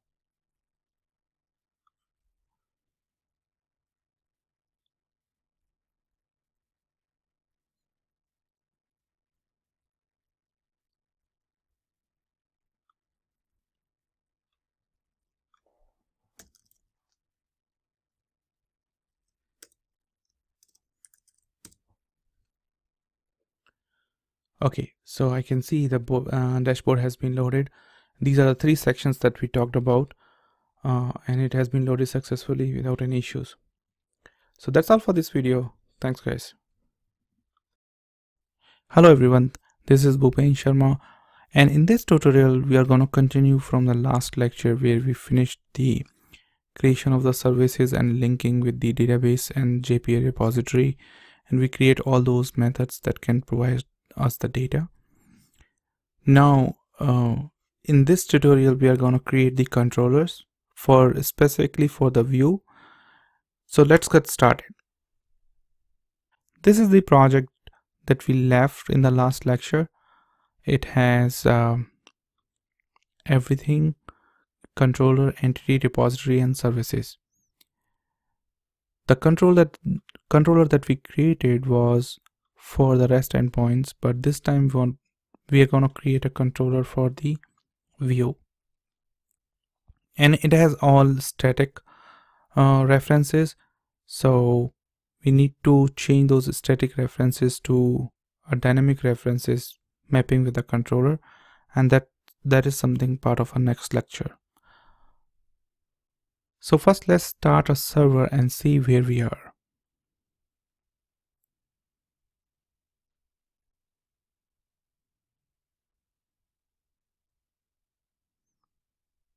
Server started. Let's open in browser, localhost 8080. So I can see this static page is there. So this is all information is static right now.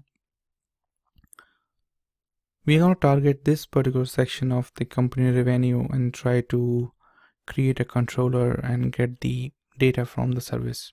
So it'll be controller goes to service, service goes to JPA, JPA goes to database, and then comes back with the data back to the controller. Now how we are going to represent into the controller something,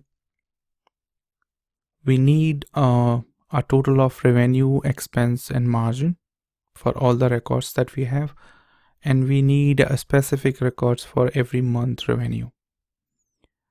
So let's build the controller for this.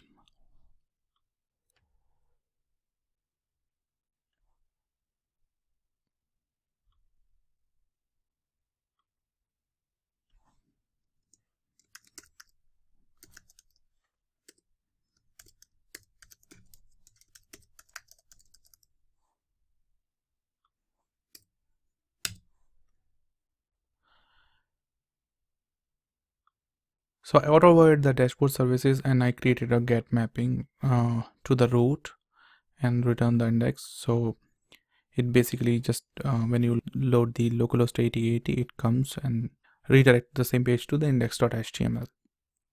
Now let's start populating. So let's say populate company revenue data. Now in dashboard services we have method to get all the records from the company revenue table. The problem is that this is not how we represent in the page. The page reflects something else. We are not simply showing the data from the database. So we need to do a manipulations and write a custom logic where I can grab those informations and pass it to my controller. So I need to make a changes to my services. So let's do and change the services. Okay, so I created this I changed the function get today's revenue dash method. What I did is I just pass as a hash map so that I can pass different parameters like labels, revenue, and then total.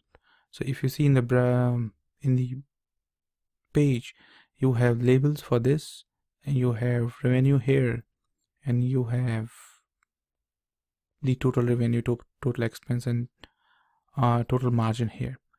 So I just created a hash map, provide all those values. So let's use the so my service is ready with all the information that I need for the page, but now I need to do is I need to map my service data with the view. So using a controller. So I'll use model dot add attribute and I'll say CR company revenue, comma, and then I'll use dashboard service dot total dash and save, run and see whether will have any impact. There'll be no impact because now we have every information is inside this model attribute, but we are not using that model attribute somewhere in the page, so there'll be no changes there. So it still will be a static. Yeah, because if it's dynamic, then these months will be a different format. If you see here in DB, the way I save those records as Jan, Feb, and static it is January, February, like that. So the next step is we need to bind our model attribute in the UI. So let's do that.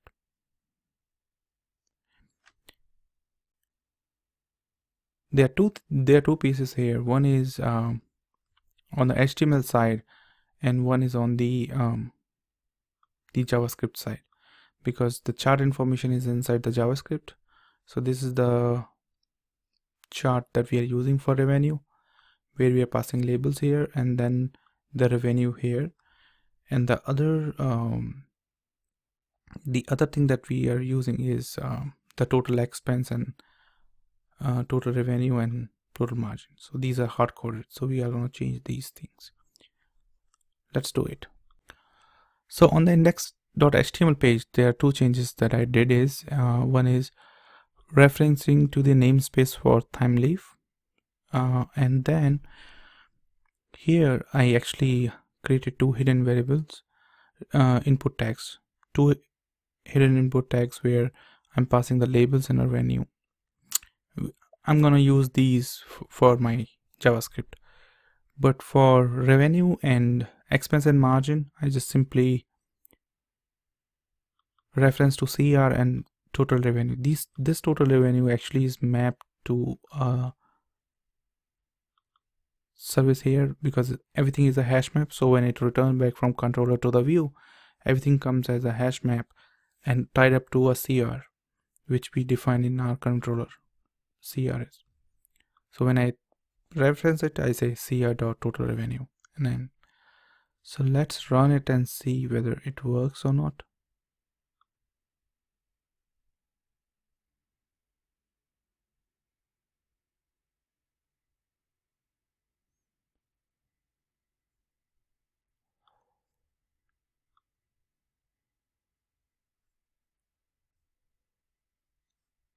Yeah, and this has been changed now, but this information is still the old one.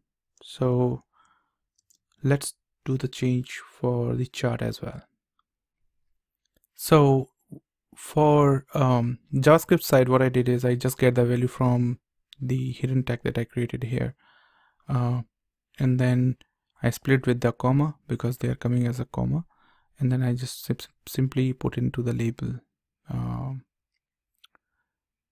Instead of having hard-code values, I just reference to that variable. And let's run it now and see whether it works.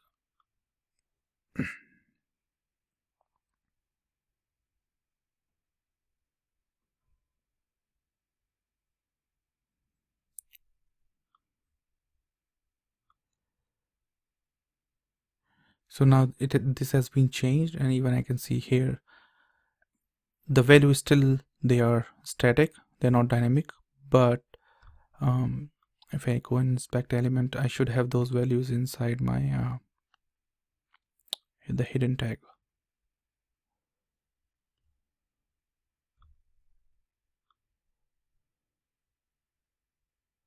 So yes, and the CR revenue, this hidden tag has those value coming in from the controller. So as an assignment, you can just copy this project from the GitHub, just fork this project and just try to do by yourself for the revenue part. Let's go and I'm gonna leave a bestseller category and order received as hard-coded. As an assignment, I put inside this lecture that you can go grab the source code and then do it. I'm gonna work on employee information now. So let's do it. So for employee information, what I did is I just simply create a model attribute called EI and then reference to the service which return me all the employee. So now let's go and see where we have employee information in the HTML.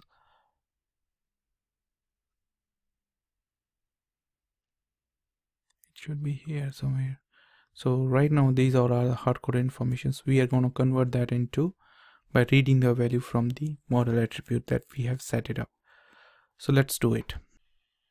In HTML, what I have done is I just removed all the TRs, the table rows, the static ones, and then I just use the each loop of theme leaf where I reference to amp to my EI. EI is something which is part of my model attribute. And then I use the pose object type names by having from here, and I just map it up. And that's all I did actually to change all my static code to a dynamic editable code. And let's go and run it. So right now I can see it has 57 entries, and in my DB I believe I have 9 entries. So server started. Let's go and refresh the page. So I can see 9 entries now, and everything is mapped up, including my name as well. In this page, we have changed the dynamic reference from the static based on the controller for the company revenue chart and from the data table. As a part of this lecture, I'll put up assignment to work on doing the same stuff for the main dash here, the bestseller category, and the order received. That's all for this video. Thanks guys. Hello everyone, this is Bhupen Sharma, and in this tutorial we are gonna discuss about implementing Spring Security. So let's get started.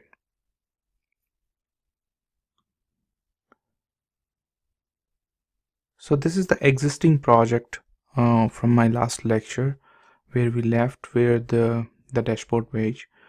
So what I did is I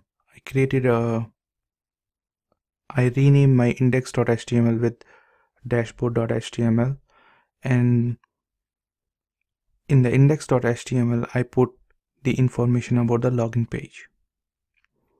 So it has the username and it has the password and it has a submit button. So let's run and see whether I'm getting a login screen or not.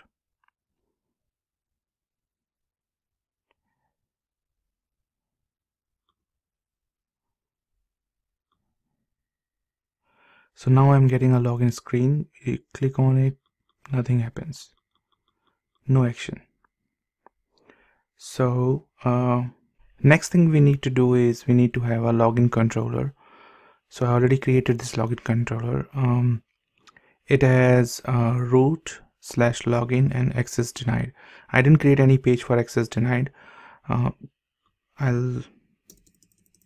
if there is no page, the Spring Security will say that page not found.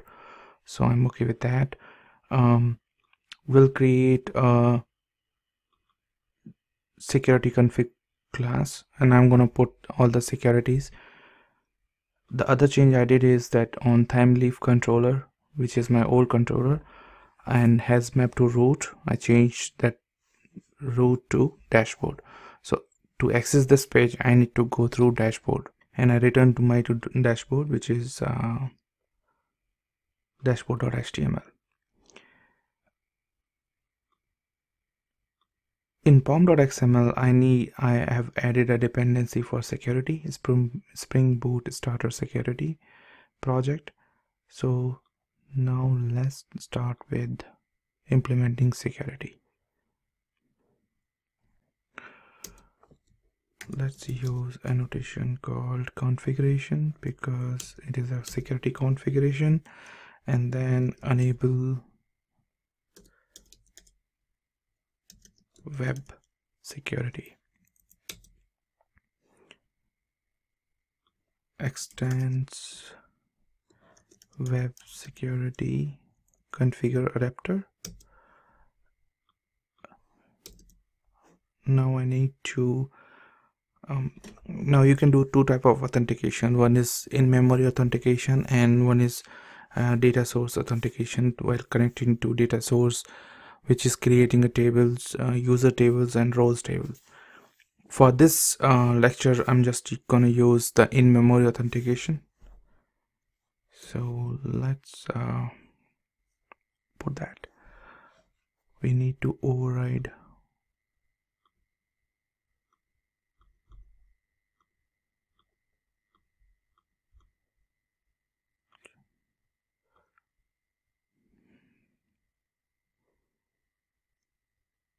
in authentication manager builder. So here I'm gonna say dot in-memory authentication dot with the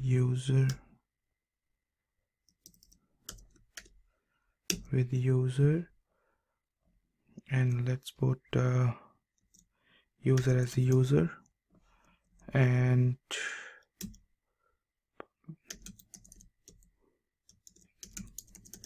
password as password with the role of user.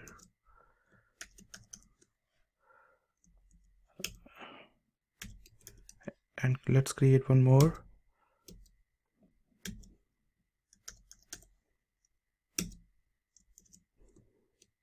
Admin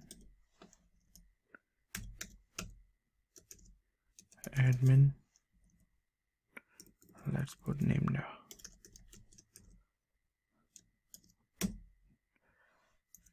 Role admin.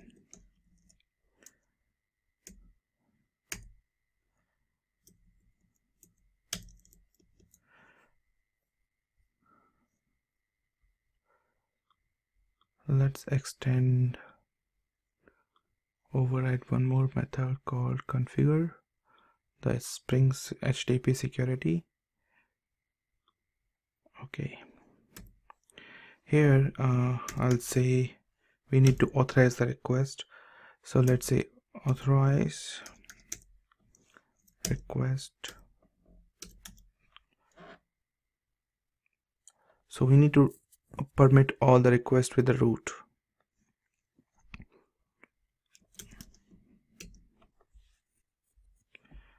So permit all the request with root,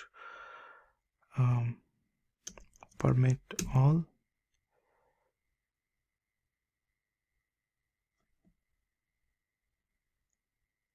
Okay.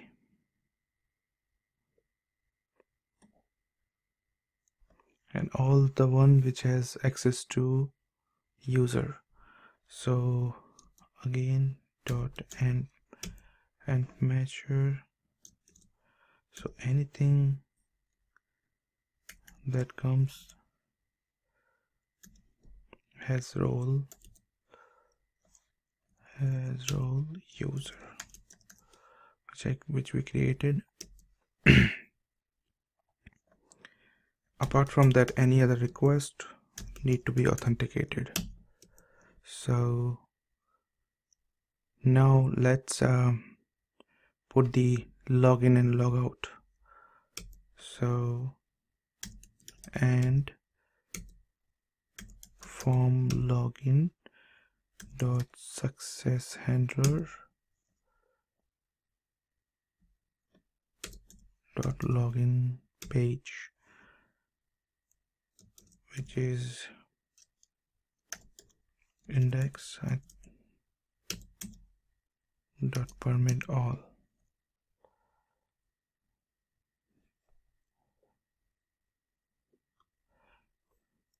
We don't need a specific, we need a success handler. So let's create a class called login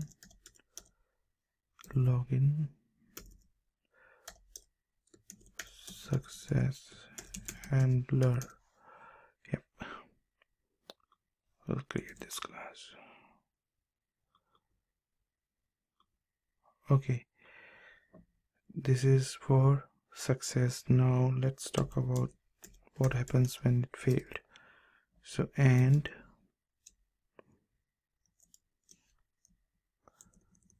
dot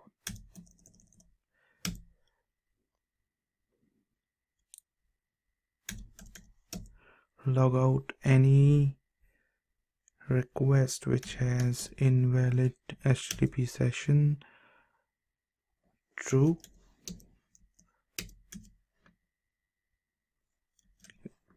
Clear the authentication, true.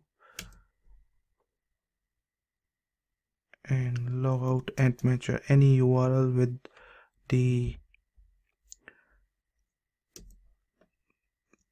URL called, so I'll say new and path matcher and say logout. So if I put logout on my URL, I should be logged out.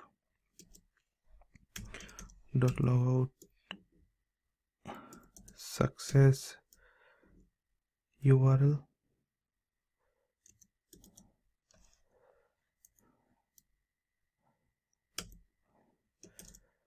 So once it logged out, where it will go? It will go to login logout dot allow them. And let's talk about exceptional handling. In case of exception, what will happen?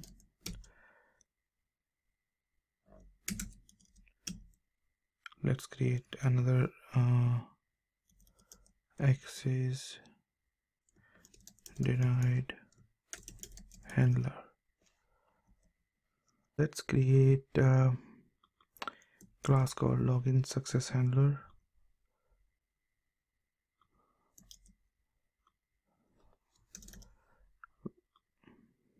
Here. So in the login success handler, what I did is I implement a authentication success handler. I override on authentication success. So I just say that login successful and then redirect them to dashboard page. Same way we have to create for login denied handler. So let's create a login denied handler. Sorry, access denied handler. So in this handler, what I did is I implement the access denied handler. Okay, I think Spring already have this class, so let's change this one to login access denied handler. That way we don't have to provide the full. Yeah. Okay, and then here I'm just using a security context holder get context and authenticate, and if it's not authenticated, it will go to access denied. It include all the resources inside the static folder as well. Now let's auto wire them. So let's say auto wired login success handler. I map that, and then I'll say auto wired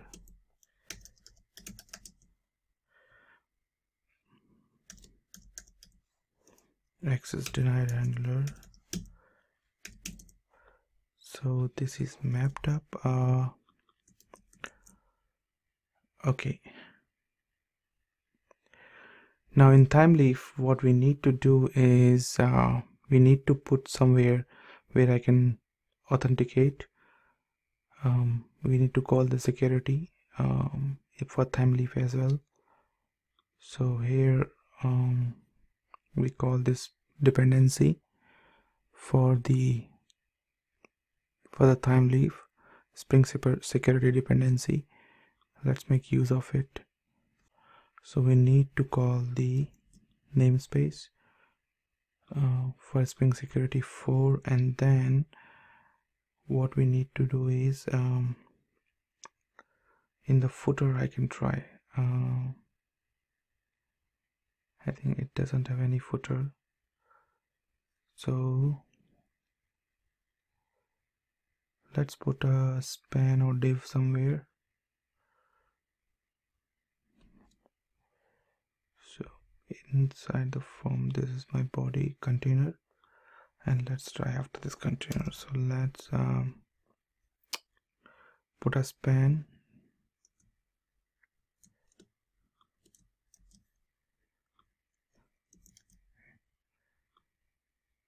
So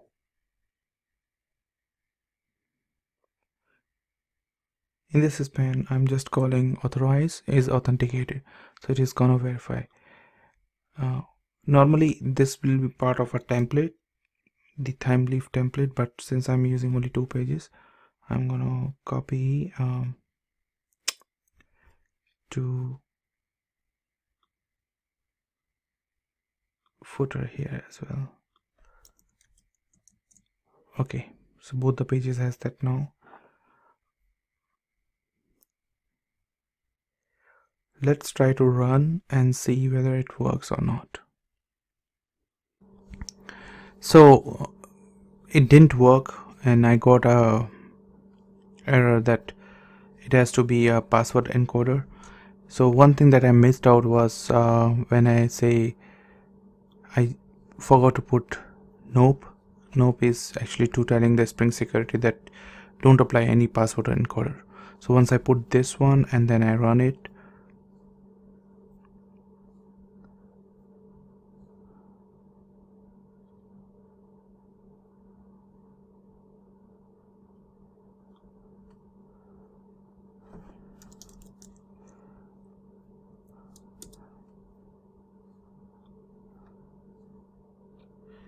and if I put anything else, I'll get a message. If I say user and password, say, and I'll get the dashboard page. So that's how the Spring Security has been configured. That's all for this video. Thanks guys. Hello everyone, this is Bhupen Sharma, and in this tutorial we are going to discuss about implementing actuator for monitoring. So let's get started. What is actuator? Actuator brings production ready features to our application without having to actually implement those features by ourselves. What it exposes a lot of DevOps operations information, like while running the application, health metrics, info logs, environment, JVM. You can shut down your application as well through REST endpoints, and you can write your own REST endpoints in Spring Boot 2 actually. You can write your own REST endpoint and you can expose to actuator. It uses HTTP endpoints and JMX bean to enable and interact with it. It comes with predefined endpoints. Health and info by default comes, and for other endpoints we need to apply security. So we need to enable them in order to see the information about those other endpoints. So let's get started.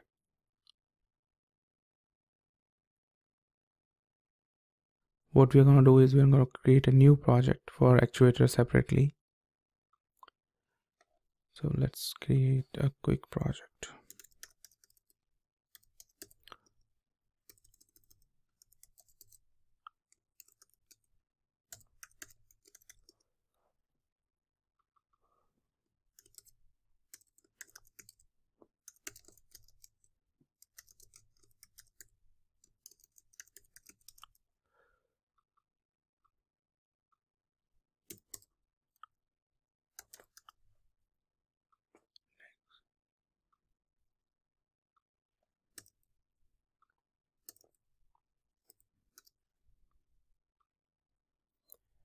we need a web, and in ops we need actuator. So let's put those.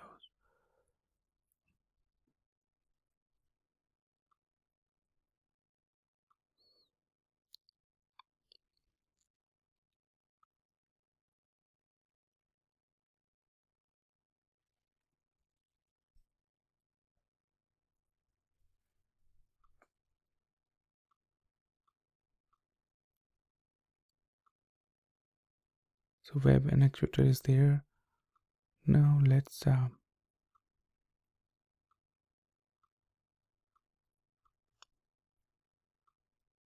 now let's run it.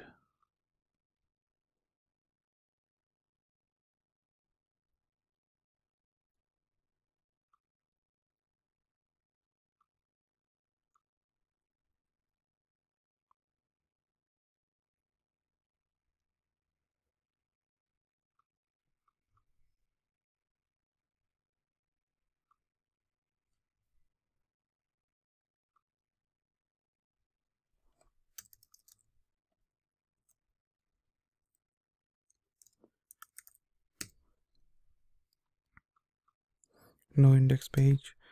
Let's try health actuator. Everything comes to actuator endpoint. So I can see 3 different health and info because they are exposed. So it's saying that status is up. And info doesn't have anything. We can write, we can control through properties, means we can write property to define what are the info, the app info and all those things. Now let's try to expose other endpoints as well by implementing a security. So let's create a security.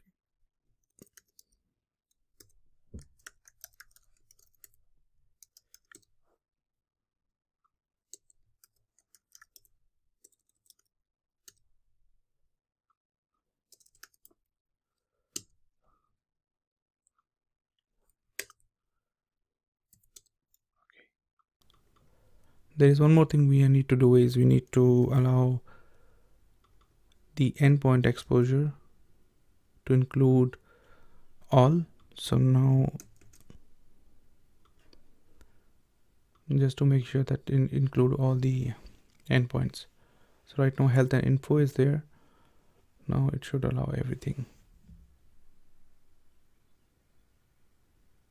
Yeah. So now it is, let's open a browser and see.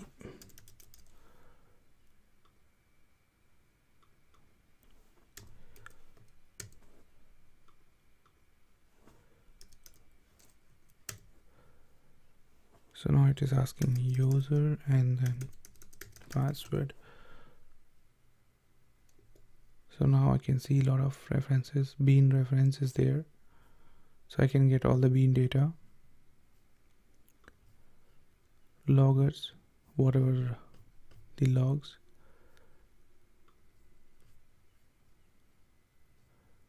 Mappings.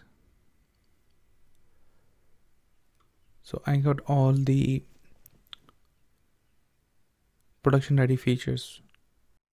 That's all for this video. Thanks guys.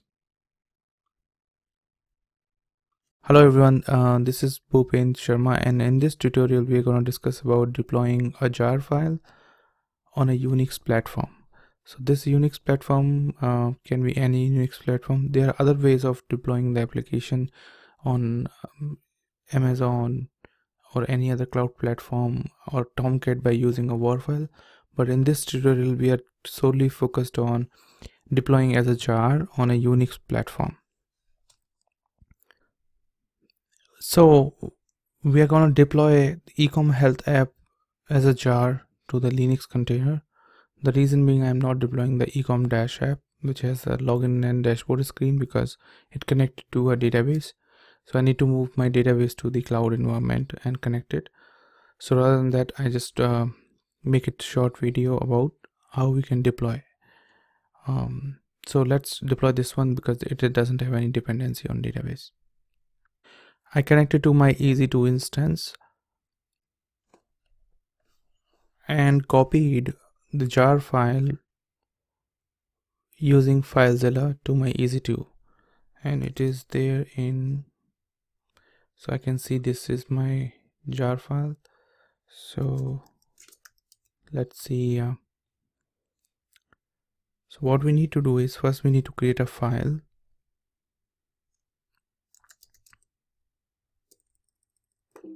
So we need to go to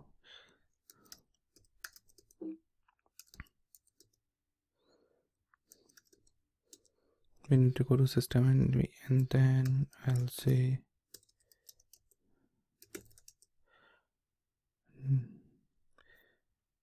health app dot service. Let's create this file. Control X, and then I'll give the access to this file, full access.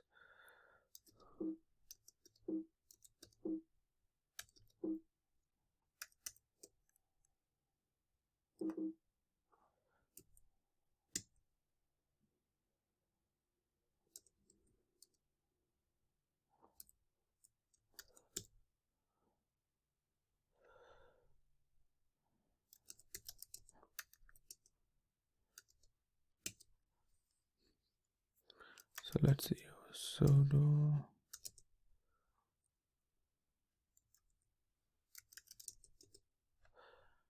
and let's access again.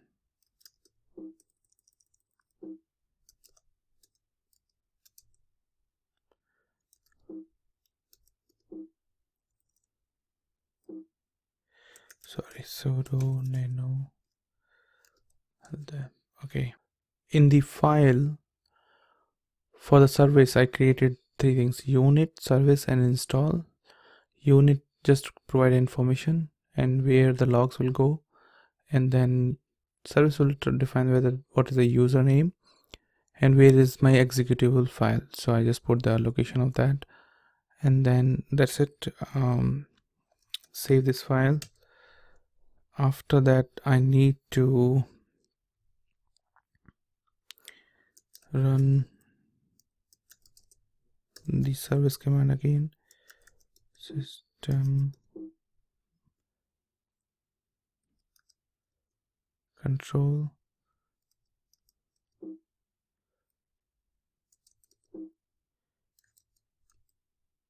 yep, and then let's enable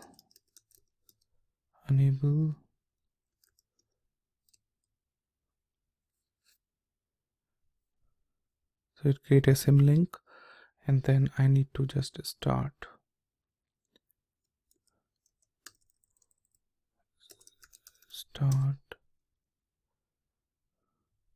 So this is the command to start the service. So now the service has been started, and then it will work as usual. So that's all for this video. Thanks guys.